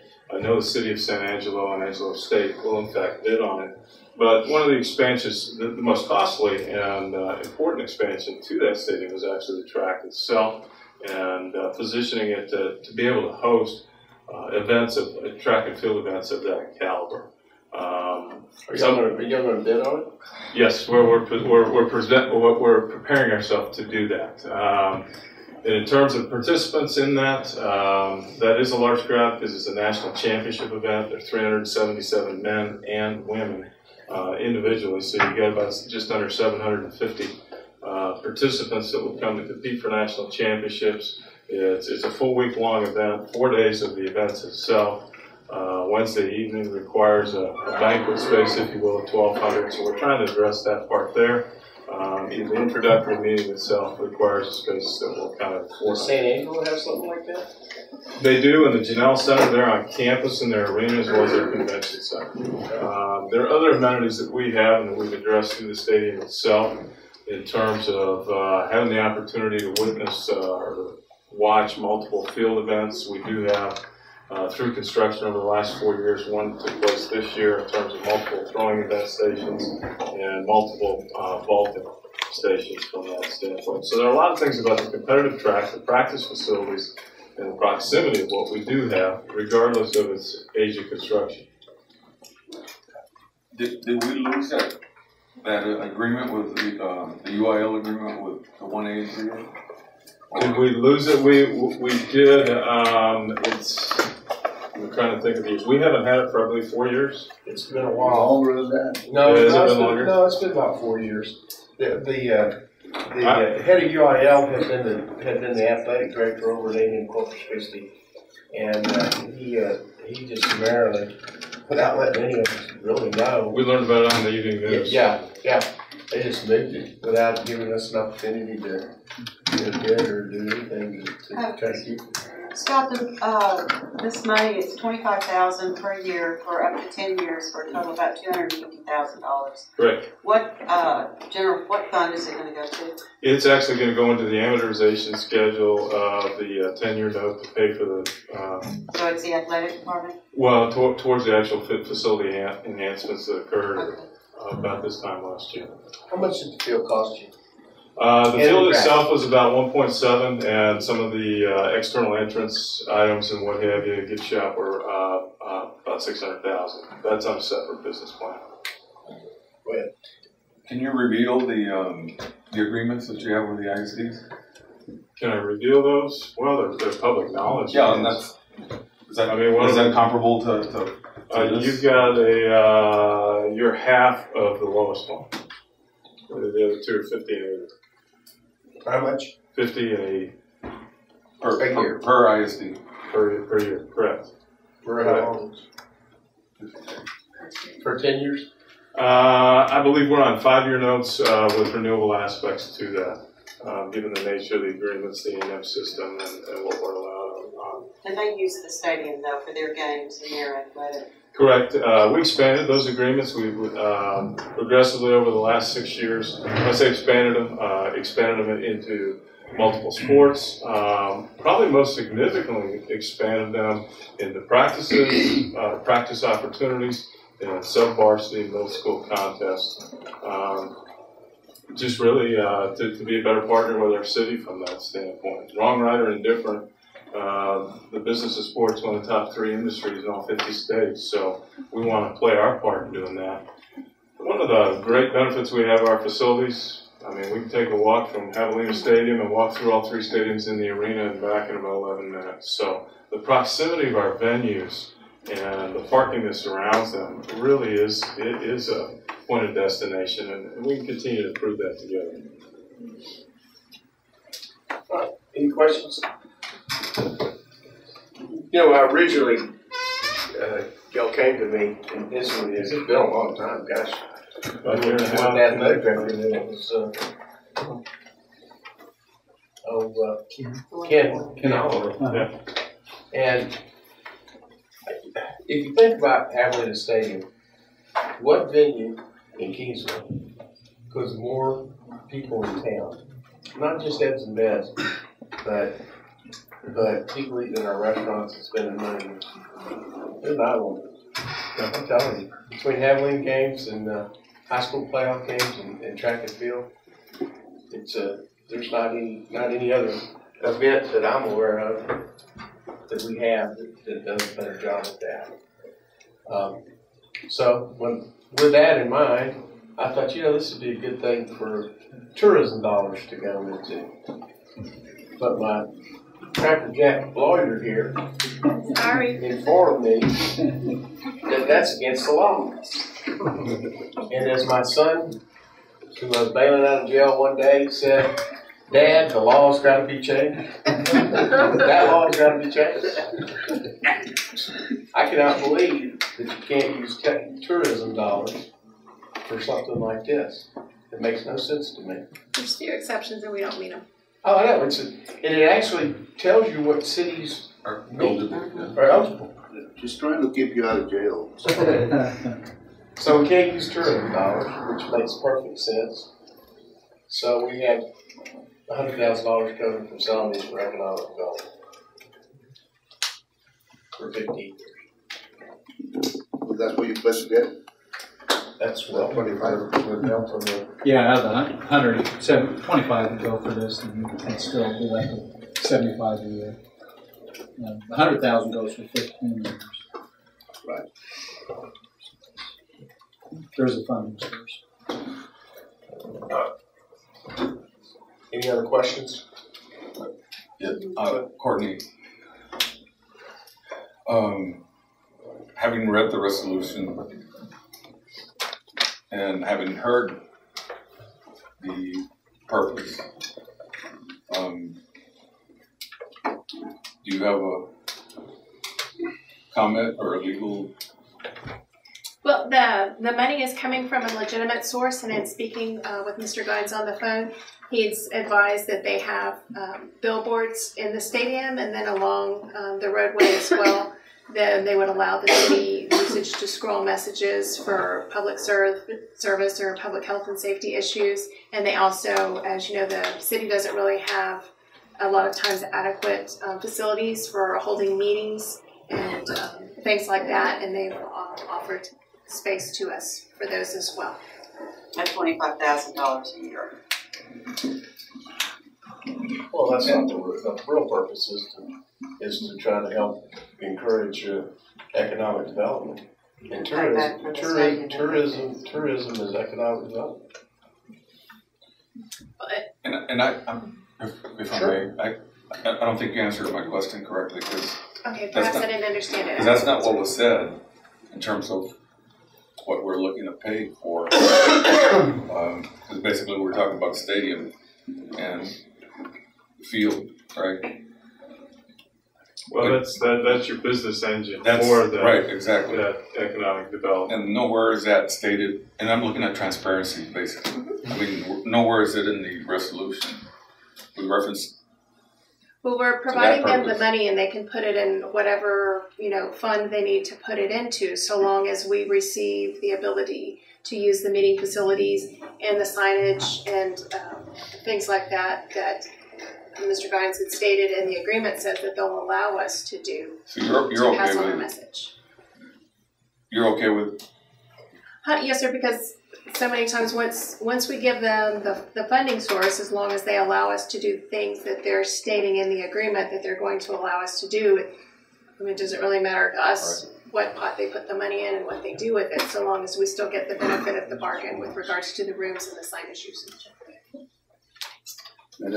And continuing your questioning, that begs the point.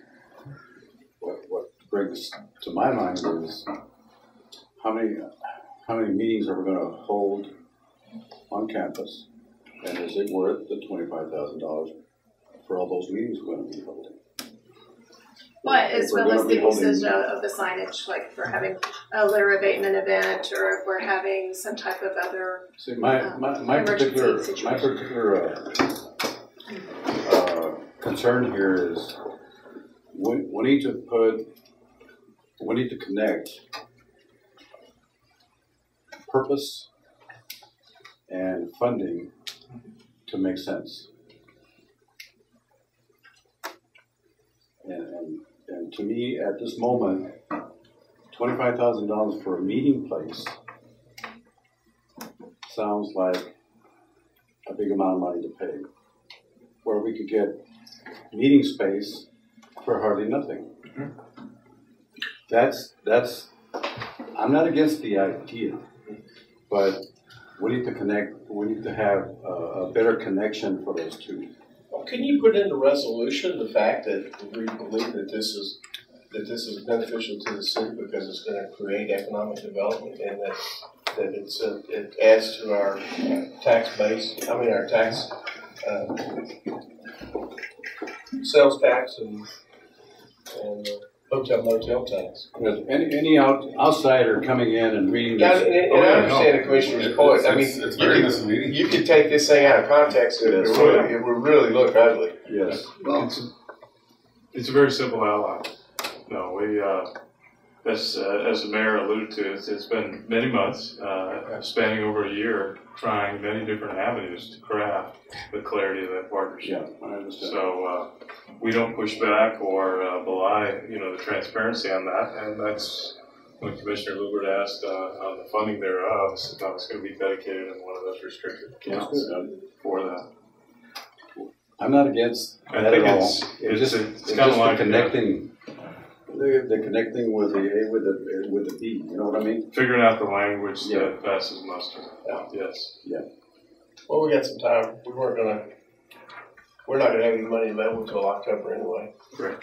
So why don't we continue this and we'll look at it before Jan's put a chance to put some language in there, because it really and truly it does something needs to be in there, because if nobody that was at this meeting saw this And with that, just that resolution, it really doesn't look right.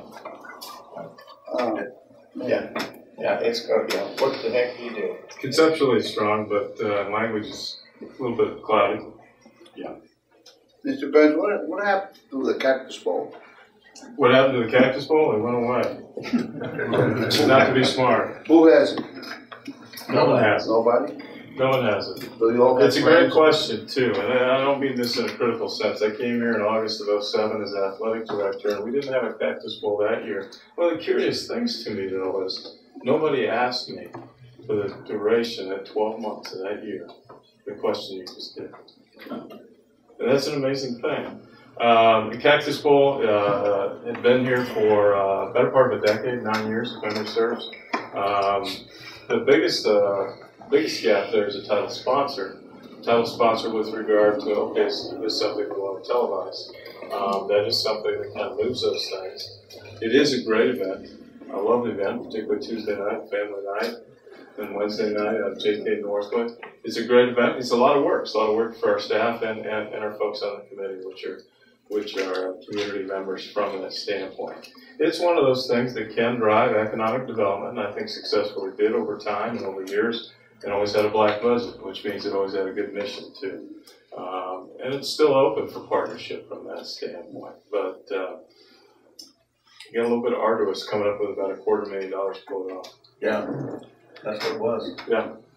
And from our staffing standpoint, we're talking about the clarity of the language. I think that's the most positive thing we can do to strengthen that affinity or that partnership.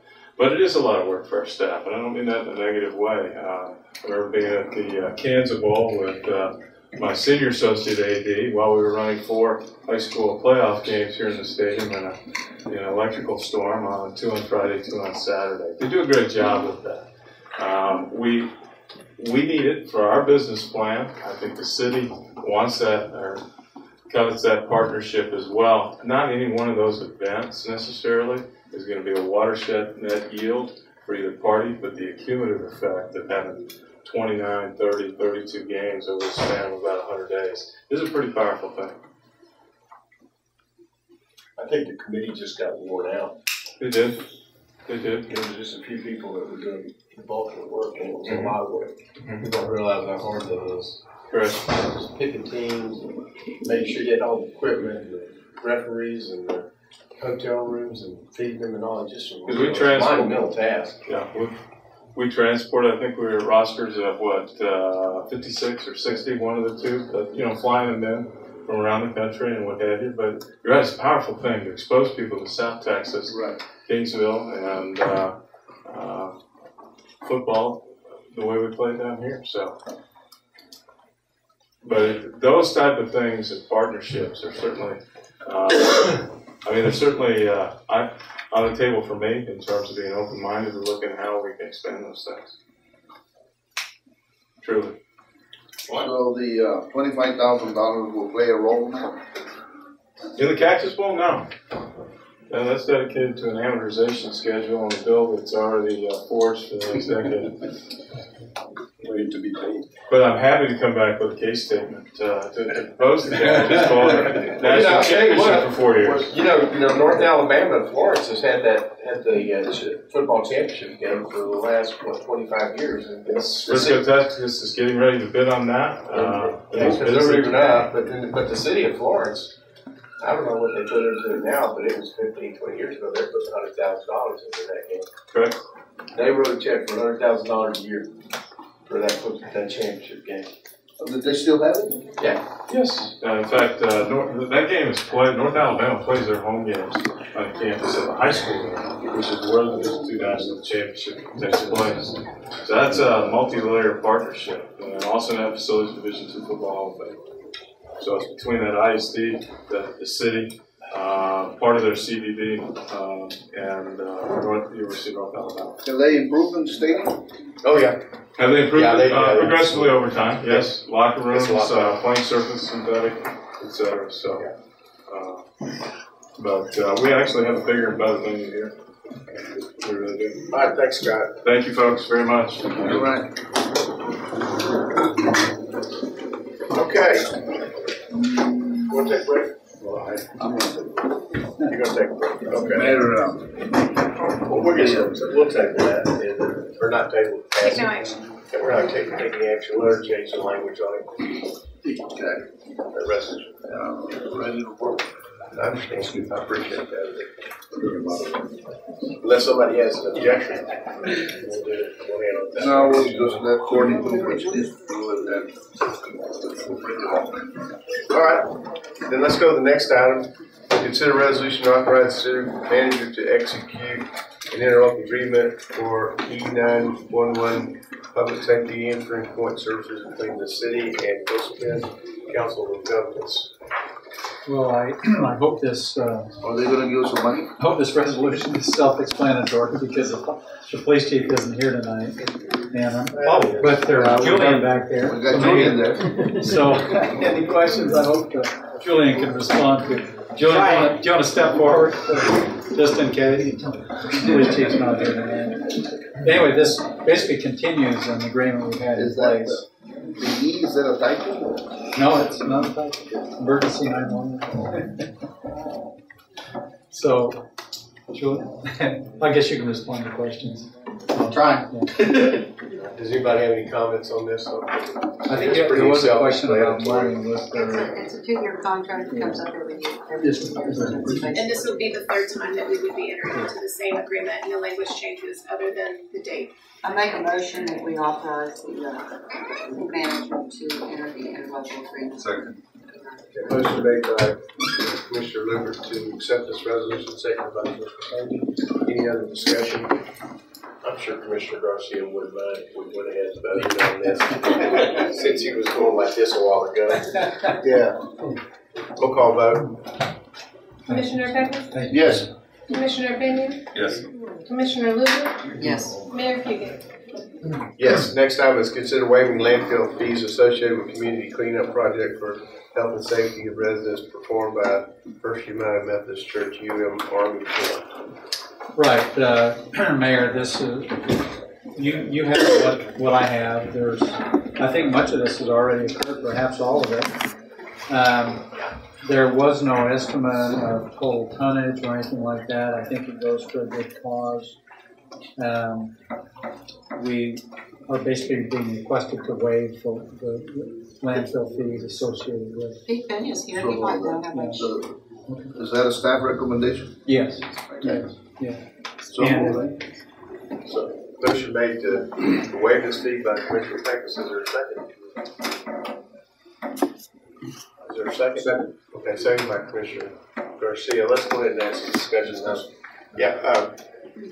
Do you have any idea how much they brought you out there? Yes, they made one load today. So far, they made it was a 10.5 precinct 4 budget.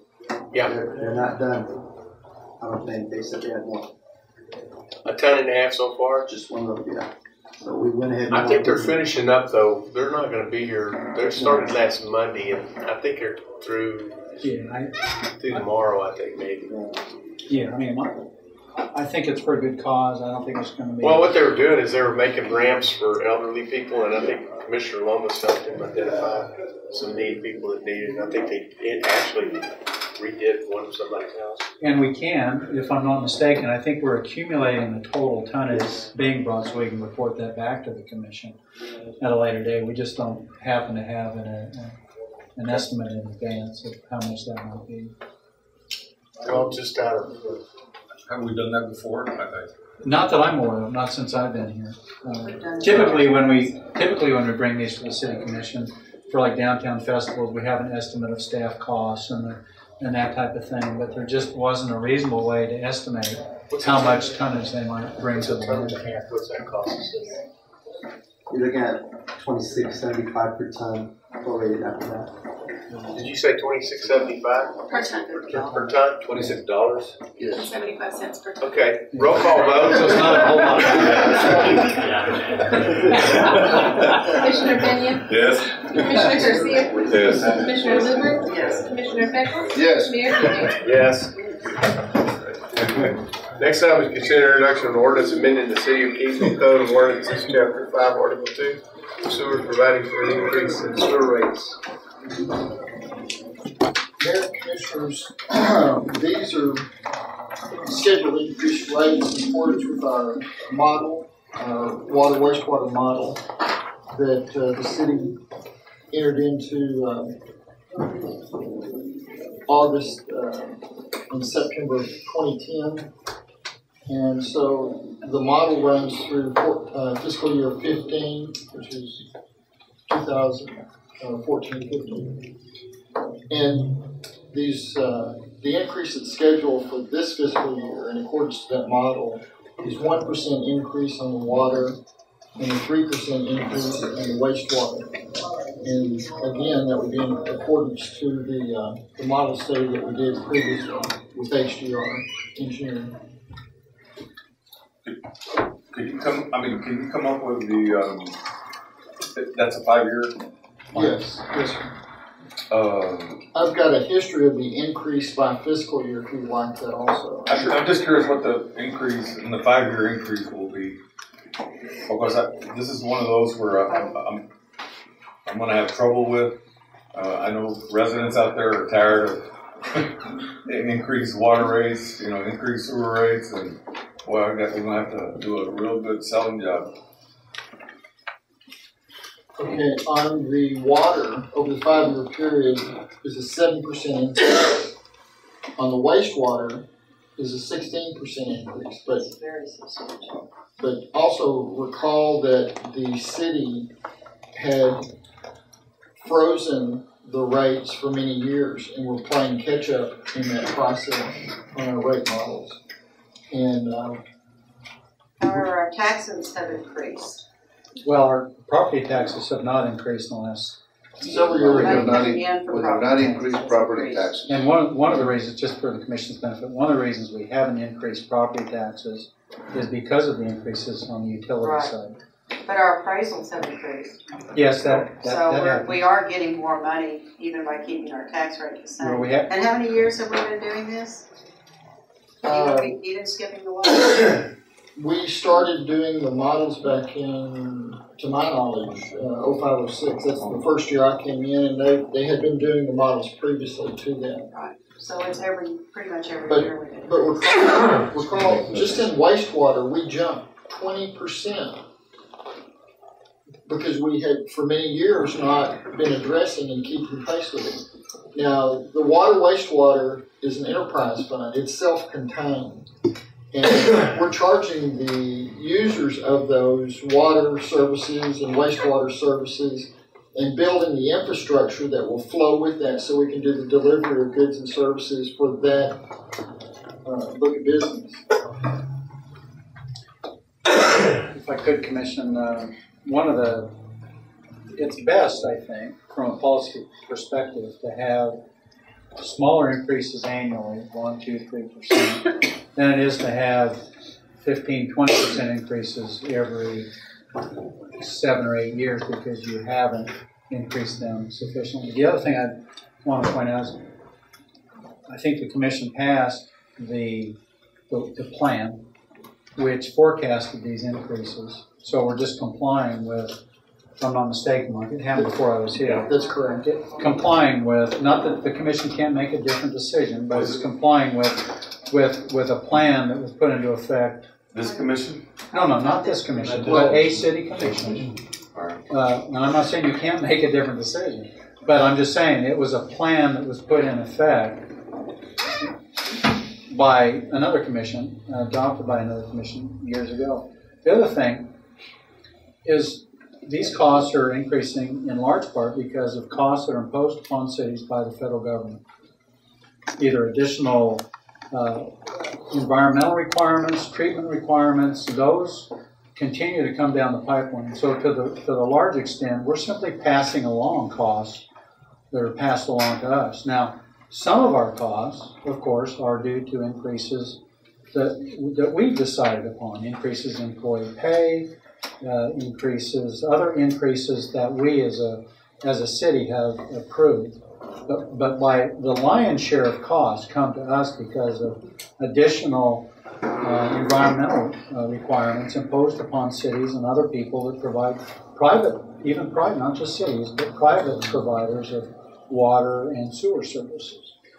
So the large part, we can only go so far without increasing these costs because the costs are imposed upon us. They're not discretionary. You know what helps sometimes is get comparables. We've done that in the past, Mark, show what everybody wants in other areas. I know we usually kind of end up right in the middle on that. So.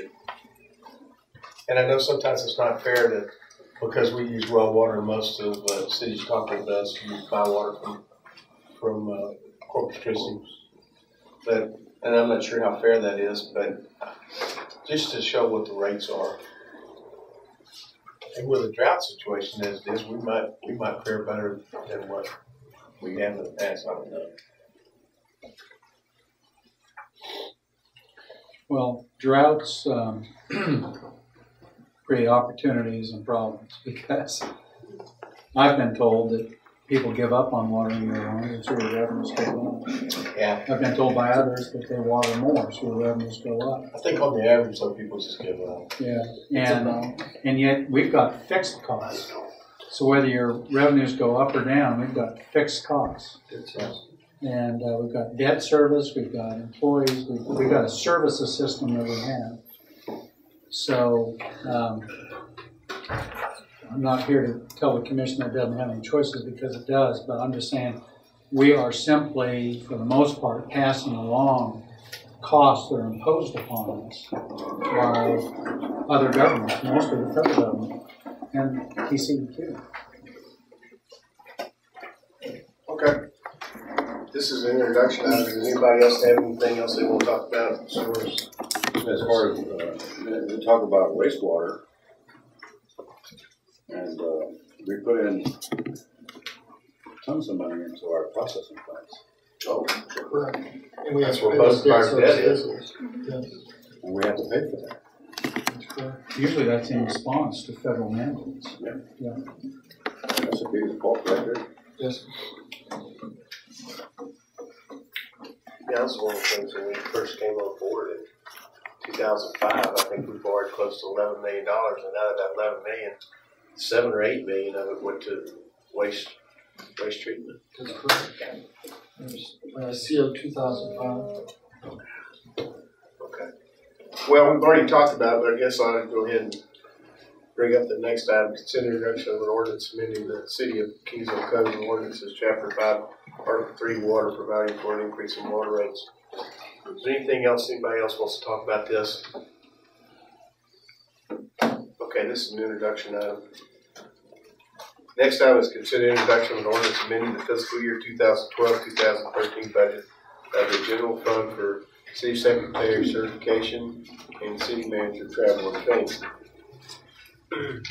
Well, Mary, you're already certified as far as I'm concerned. You don't have to go. Oh, you want the certificate? I can make one up. We just sent a letter to the state. Give you the printer. Mayor and Commissioners, it's an introduction budget amendment that would increase the city manager budget for the $2,000. I believe you have a worksheet provided to you on the breakdown of that increase. How are we going to pay for it? The appraisal district, we had some savings that we could reduce that line item to cover that expenditure. Okay. All right. Any questions? Where's it coming from, Mark? We had there was a little bit of a rebate that came back on the fees that are charged on the appraisal district. So we had a little bit of savings in our expected budget. So we're able to transfer that from that line item to cover this. Okay. All right, let's go to the next item. Consider introduction of ordinance amending the fiscal year 2012-2013 budget of the general fund for that city council training. That's what we just went over. That's where the money's coming from. Yes, sir. Also, in the same line item, the $2,000 would be funding a couple thousand, 2,000 increase in commission. That would be $400 times the 5 members. included? Yeah, I think if I could, we're now, I think, because of discussion we've had in the past, allocating travel evenly among the commission members, including beginning with this budget amendment. I'm proposing we track $400 per member, and in the budget that's being proposed for next fiscal year, we'll propose the same thing, that a set amount of money be proposed for each commission member. Okay. Any other questions or comments? Next item is consider introduction of an ordinance amending, consider introduction of an ordinance amending the fiscal year 2012-2013 certificate of obligations, 2013 and 2011 fund budgets, and storm utility, water utility fund budgets for street and drainage projects. Mayor and Commissioner, I'll provide you with an overview of the sources of the original budget and then different projects that are provided. I've provided a worksheet. So let me walk you through the introduction of the budget amendment, and I'll walk through the details. The first one is a reduction of the Fund 65, which is our CO 2011, that we budgeted a portion for streets. And so we have projects that were originally budgeted, but we're able to reduce that a little bit. And then in Fund 68, which is our brand new CO that we passed in January, February, on the drainage projects portion, that portion would be $566,855 would be need to be increased in that one. And then we had originally in Fund 55. Now to kind of walk you through what 55 is. 55 is the water, the utility portion that we're collecting from the residents and the commercial come in, and those revenues are used for debt service to pay our debt service schedule. And originally, when we budgeted the projects, we didn't know if we were actually going to pass the CO that was proposed, but we went ahead and listed as expenditures, potential expenditures for the $925,000. Now that we have the CO that was issued, we've moved those out to Fund 68 and provided for the funding in there.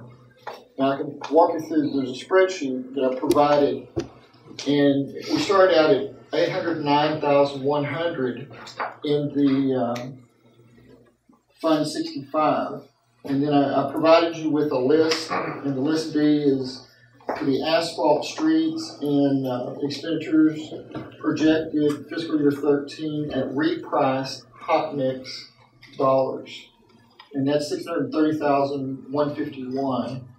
And then I provided you with a Schedule E that also had the street rejuvenation expenditures for rejuvenating for the July 11th through the end of the fiscal year, and that's $35,000. Then also there's expenditures for seal application and striping or lines. The $32,478 is Schedule D, also provided. And then Schedule H is $75,000 for the patching, Dural patcher, and the Pro patcher. That comes up to a sum total of $772,629 projected expenditures for fiscal year 13. We had budgeted initially the $809,100, so that gave rise to the reduction in that one particular line item in funding of $36,471. Then also we had some projects in the Fund 65 for drainage that we don't need a budget amendment on at this time. And also moving down, we had in Fund 68, which is the CO 2013 drainage portion, we had originally $0 budgeted at the beginning of this fiscal year. Then we have $202,000, which is list A, which is a reclassing from concrete streets classification into drainage, because we have the ability to utilize those funds. Now, if you think about the drainage as being part of the infrastructure, the streets, actually concrete streets that are more permanent in nature, are part of the skeleton for your drainage. So we can charge those to the funding available on the drainage. And then I provided you also with list F of $256,300 for a concrete intersection bridge budgeted in fiscal year 12, but was not able to be completed in fiscal year 12. And so those are also provided in the funding. And then there's a list also of list C, which is $108,555 for drainage projects listed, restated with street lists to be completed for the remainder of the fiscal year also. And that's a sum total of $566,855. And then, so that gives rise to the budget amendment that's needed for Fund 68 in relation to the drainage. There was also the reduction. We're pulling off the $925,000 that was originally budgeted in Fund 055, and we're moving it to Fund 68. And we provided you with lists of the work to be performed, and I believe Mr. Cardina is here to assist you with that list if you'd like. Sure. Charlie, tell us what you're going to do.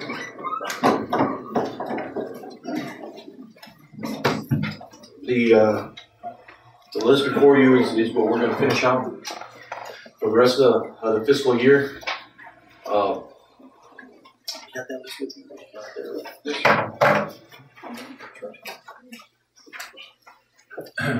And we've already done most of these streets, or half of the streets on this fiscal year. But the bulk of it that's coming up is a lot of them has to do with the drainage elements involved. And when Mr. Rushing was talking about on these concrete streets with having the skeleton of the drainage, we talk about the crown of the roadway that conveys water, and then of course the curb and gutter section of the roadway. Then a lot of our improvements, we have to come in and do those. A lot of these street improvements, we have to come in and do those drainage work. So that's the nature of this. As far as the list is concerned, you'll notice that we've done some of the concrete streets already done in phase 1. We're in the middle of this, actually it's phase 2, we're in the middle of phase 3 concrete streets that we're going to be working on here pretty soon. You approved the last time, or awarded the bid, and that was phase 3 a couple of years ago on concrete streets. Now in the asphalt streets, we're going in full blast on that, and we're in the middle of Shelton Street right now. Doing some asphalt work there. The rain did, it's a blessing in some cases, but in my case, it's a deterrent because I end up being a little, or we end up being a little bit delayed on some of this work when the rain happens. We have some rain delays. If I could add a management perspective to it, you'll recall we came before the City Commission several months ago at a workshop. We talked about hot mix and street design and what we were doing wrong and what we wanted to do right, and how we were going to try to get away from seal coat and go to hot mix, because in the long run, hot mix is probably less expensive because you get longer life from your streets. In the short run, it's more expensive because you have to pay more to put it in, but in the long run. And I think what we wanted to do is we wanted to go to what's more effective in the long run. So essentially, this is the first budget amendment that you're being presented with that reflects the additional cost required to implement that new program for this fiscal year. We're going from a program that we thought would cost $809,000 to a program that's going to cost about $1.4 million, primarily because we're going to hot mix, and also because we're incorporating the stormwater drainage improvements into the street improvements. We agree that we don't want to come back years later, or we don't want to put in a new street and then come back anytime soon after that and tear up the street to put in stormwater drainage improvements. So we're doing them simultaneously. That's kind of slowing us down a little bit, I think you'll agree. And so while we budgeted for 60 blocks of street overlay improvement, which is about 4 miles, we're probably not going to get 60 blocks done, certainly not with the rain delays that we've had. and not with trying to make the stormwater drainage, the curb and gutter improvements, stormwater inlet improvements that we're making along the way. But it's a smarter way to approach it. It's more expensive, it's smarter. It's more expensive in the short run, it's smarter in the long run, and it's less expensive in the long run. So unfortunately, we're in a position where we have to pay the cost today to realize the benefits several years down the road. And so you're going to see some additional costs come through. But we think this will get us through the end of this fiscal year. Any questions? Yes, Mayor. Sir, the list you provided us, is that the column on the left, is that numerically the way you're going to repair the streets, or are you just going to hop around? That's correct. That's not in any order. Okay. It is. We do have a prioritized. We do have a system where we have prioritized, where we're posting that. We're updating it weekly, by the way. On the website?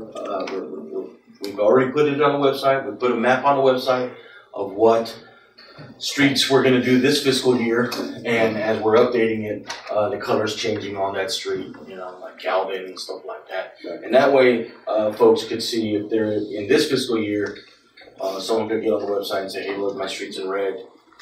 That's scheduled to be replaced this year, and then once it turns blue, we've gone in and fixed it. We've also have a spreadsheet on there that had the schedule. Now we changed that up last week. According to this new budgeting, we figured out, hey, we're not gonna do all 60 blocks this fiscal year. So let's remove XYZ blocks or XYZ streets. We're still gonna finish it in this season, and there's a difference between fiscal year and street season. And my goal is we're still gonna complete those streets this season.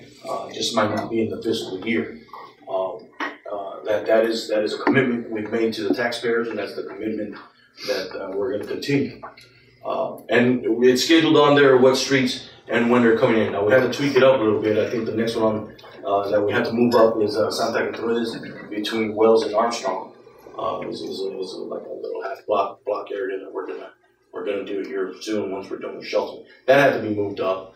We're doing some other design work for some of the drainage. If it's above $50,000 of drainage work, we're gonna have to go out for bids. We're going to have to come up with our own set of plans, and we're doing that in-house. You know, I'm not going out with a consultant to do the set of plans.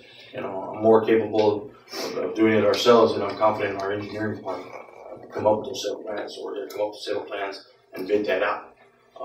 There's some projects that were very minute as far as the drainage concern, like the Shelton project that we're working on right now. We were able to get 3 quotes and get one contractor out and do, you know, a couple of $100 worth of curb and gutter work.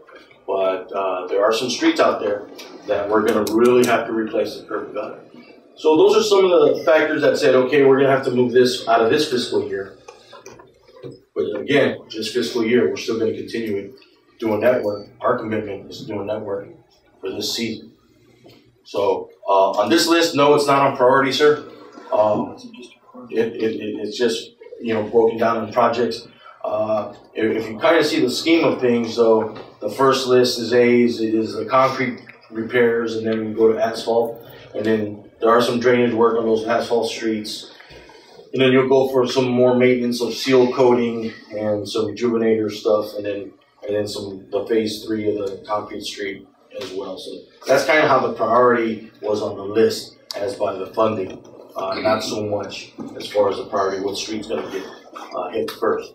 But we do have a street team that comes together bi-weekly, and we talk about what streets are going to get priority as far as work scheduling is concerned. I hope that answers the question. Well, our marriage, I may continue. Sure. There's been complaints about potholes. How is that being addressed in the meantime? Absolutely. Potholes, we do have a schedule that we go around zones, 2, we go around major corridors that we want to take care of. So we do have a schematic or scheme of things of how we're addressing potholes. I can tell you this, and I think we've already addressed this. School's coming up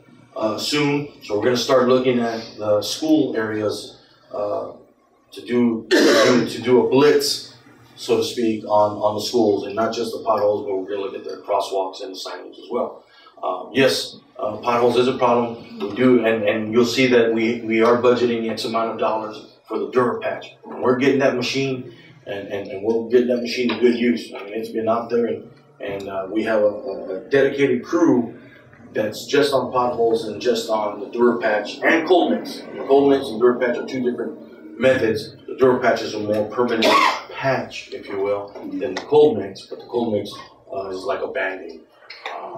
We do have a dedicated crew on the Dura patch that's doing the zones, just like the brush zones, we're doing the same thing there. But at the same time, every week we're hitting a different thoroughfare. And then we'll go back, it's like maybe a 6 week, actually a monthly cycle that after about 4 or 5 months, we'll go back to the same thoroughfare. Unless it's a hazard. If it's a big hazard, or it's a big pothole that just created, and you're gonna see some that happened from last week's rains, the condition of our streets. The rains and the water and gets in the cracks and stuff, and it pumps that stuff out. And you'll see some fresh ones. Just this morning, I saw some fresh ones with the city manager brought it to my attention. And there's some that are some priorities, and especially on these thoroughfares. You'll see them on 6th Street. We want to take care of the ones on 6th Street. We want to take care of the ones that are going to be on Corral or 14th or the heavy traffic areas. Is the ones we want to tackle first. So we'll get out of our schedule to do those. And then we'll hit the residential streets and the zones as well. Wait, Charlie, I don't know if I remember, but correct me. Is there a place somewhere on the website or the report that's advising us where the potholes are getting fixed? Is that good question? No, there's not, and I apologize. What we have on the website is a street construction schedule. And the only reason I'm asking is because I mean, obviously we get bombarded. I get bombarded all the time on potholes, and which ones are you working on? We could definitely. I have no idea that's how to respond. I haven't seen the ones that are fixed. That's it. Maybe I'm missing. We're doing such a good job that. Well, I'm staying on ping, and I'm staying on. We're too fast for you. No, that's a good comment, and I really appreciate that. Again, that's something that we can bring up to the street team meeting, and it's something we can put on the website. If I'm saying we're going through zones, we can certainly put up a map and say, this is the zone we're filling in potholes this week. And when we say zones, again, we're hitting the residential streets. But when we say the thoroughfare, this is where we're at on the thoroughfare. So we could definitely put that schedule, that potholing schedule, on the website and discuss it further on our street team. And that's good. Thanks. Good observation. Any other questions? If not, that's an introduction. I'm going to go to the next item. Consider accepting grant in the amount of $3,000 from Community Pacific Foundation.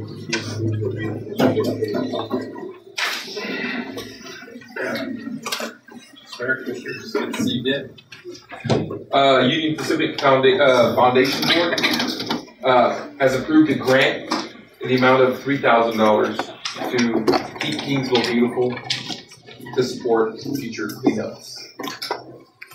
Is there a motion on this? So moved. Second. Motion made by Commissioner Pena to accept this money, seconded by Commissioner Pickles and Commissioner Garcia. We have a tradition here at this commission that we never turn money down. Roll call vote. Commissioner Pena? Yes. Commissioner Garcia? Yes. Commissioner Luber? Yes. Commissioner Pickles? Yes. Mayor Peter? Yes. Next is an introduction item amending the ordinance for fiscal year 2012-2013 general fund budget for the city of Kingsville to accept the grant from Union Foundation for Kingsville beautiful reduction of community appearance department. That's just an introduction item. Anybody have any questions about that? Okay.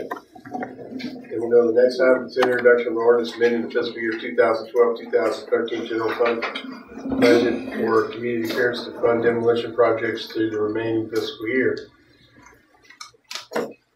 Mayor, Commissioners, you have before you an introduction of an item that would appropriate $35,830, and it would be for the property owned abatement agreements for July, August, and September. For July is $12,730, August is $4,240, and September is $7,420. And the sum total of those is $24,390. In addition, there's another $11,440, which are for two different demolitions. One is for the water tank, and the other one is for the old fire training building to be taken down. Thank goodness. And the sum total, that's $11,040 for the $35,830 total. Okay. Yes, sir. Right. That's an introduction item.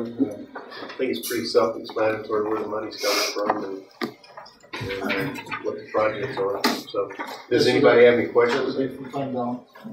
No questions, and we'll go to the next item. Consider request from the county to fund up to 1/3 of the estimated $17,375 cost to repair the equipment barn at L.E. Ramey County Golf Course, which is contingent on the remaining funding being obtained from other sources. Yeah. This is yours and mine, Mark. The golf course manager has spoken to several of us, I think, including me, about the 1/3 of these proposed costs of renovating the shed where they keep the golf carts. His explanation is pretty straightforward, and our cost, of course, which is on the next agenda item, would be $5,792. But it's just something they've requested our assistance with.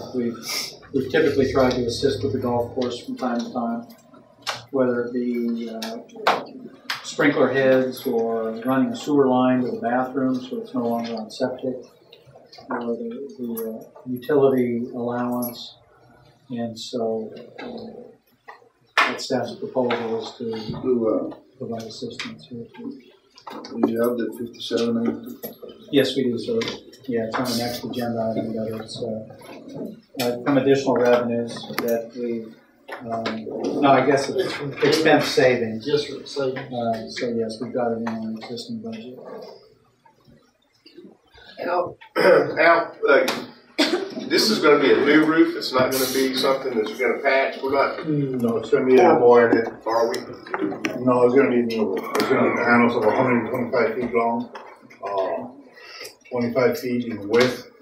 There's 50 panels. It's got to be replaced in the warehouse, in the car barn warehouse. It's going to be a whole brand new roof. Yes, sir. Starting from the crown all the way to the edge. And you got your bid from Gillespie? I got it from Gillespie, and I got it from Mr. Billy G. Tiffy, which his bid was substantially more than Rusty's. That's why I suggest that one, that was the low bid. Any questions about this?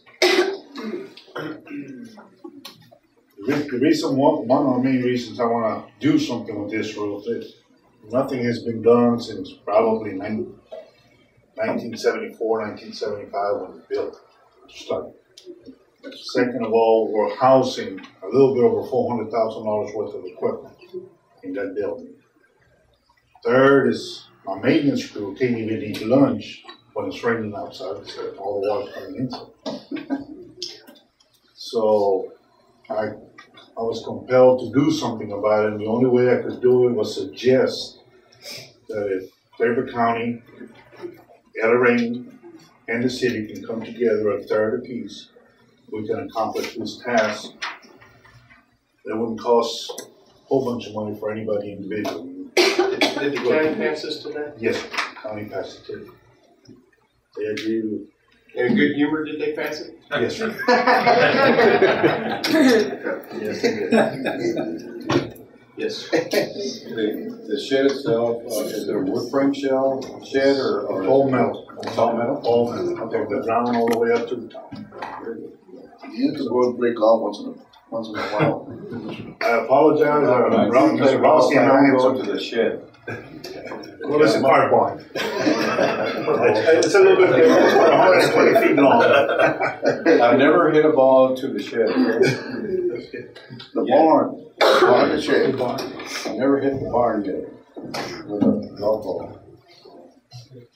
But in the recent weeks, I had purchased three pieces of equipment more to assist me to maintain the golf course, to stay on top of all the cutting. With the help of the city that they do give hours to help me. Cleveland County does the same thing. We've been able to stay on top of it. Obviously, we had 3 days of good rain. Tomorrow morning is the first day, get all my crew back and start cutting grass again. Get after it. Make a motion, we approve the cost for repair. Second. Motion made by Commissioner Pena to approve these expenses to put on a new roof. On the barn out at the golf course, seconded by both Commissioner Garcia and Commissioner Pena. Any other discussion? Roll call vote. Commissioner Garcia? Yes. Commissioner Luber? Yes. Commissioner Pickles? Yes. Commissioner Pena? Yes. Mayor Keegan? Yes, next item is consider introduction of ordinance amending the fiscal year 2012-2013 budget for the general fund to assist with repair costs to the equipment barn at Allegheny County Golf Course. Mayor and Commissioners, this is the introduction budget amendment to agenda item number 24 that was just presented. Our third of the $17,375 will be $5,792. Introduction item. Okay. Does anybody have any questions? It's pretty self-explanatory. Okay, Al, sorry to keep you so long. Man, you came to our record-setting meeting.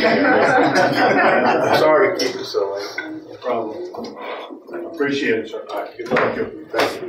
Next item is consider introduction of an ordinance amending the fiscal year 2012-2013 general fund budget for the community appearance to purchase benches and litter recycling and receptacles for the downtown area. Mayor and Commissioners, you have behind this budget amendment a list of the items that equal the $21,175 in total, of which we already have $400 that have come in for that purpose, which leaves us $14,775 that we need to come up with. This would include 5 benches, 5 plaques and the holders that are associated with that, and then an additional 15 trash cans or trash receptacles that will be in this project for the purchasing for the meeting. Cynthia Martin, I believe, is here if you want to walk through some of the details or whatever you want. Yeah. Any questions about trash cans? Yes, sir. On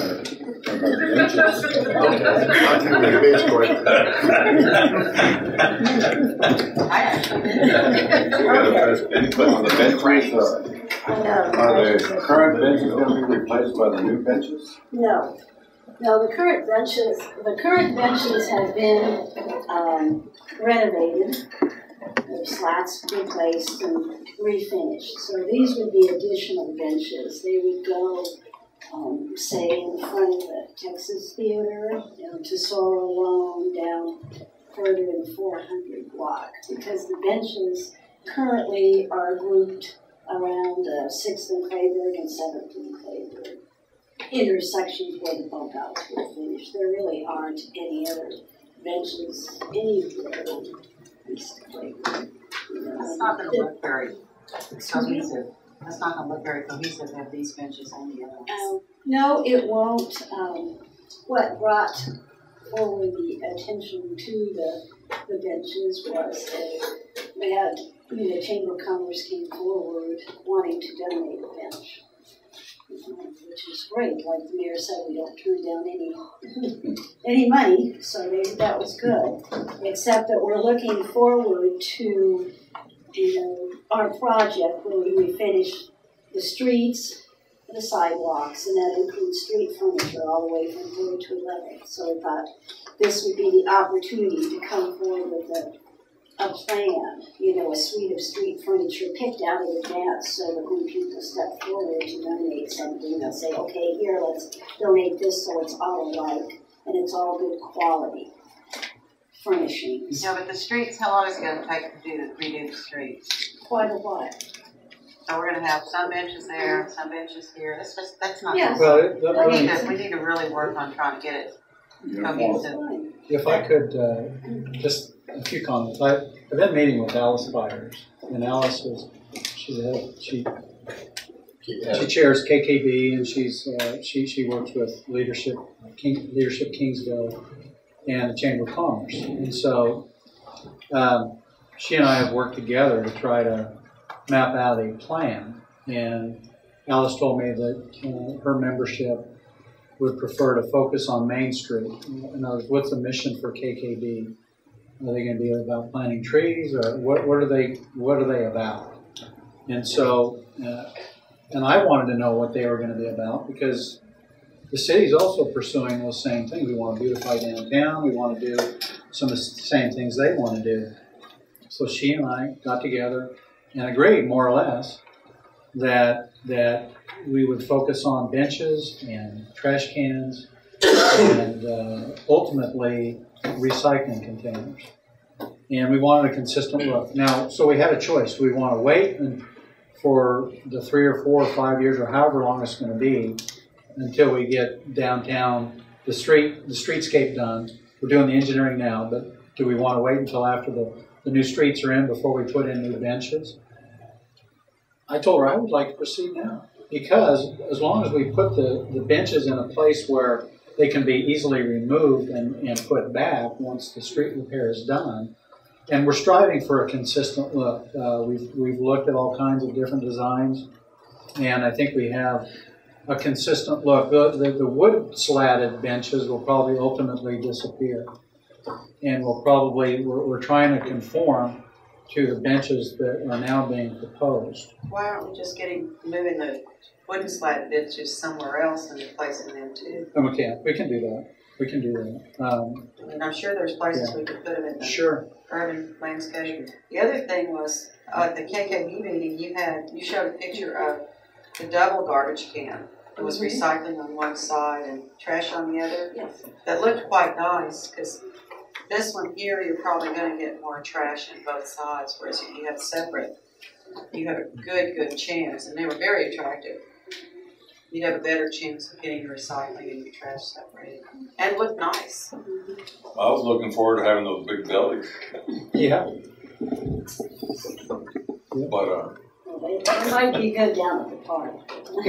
Maybe on the city streets. They're pretty cool. They were in Boston and they were in Laredo. they're on the main. They're on the main drag in Laredo. Lots of them. And requires very little maintenance. Alice also has people, I think it's at Leadership Kingsville, that want to donate trees.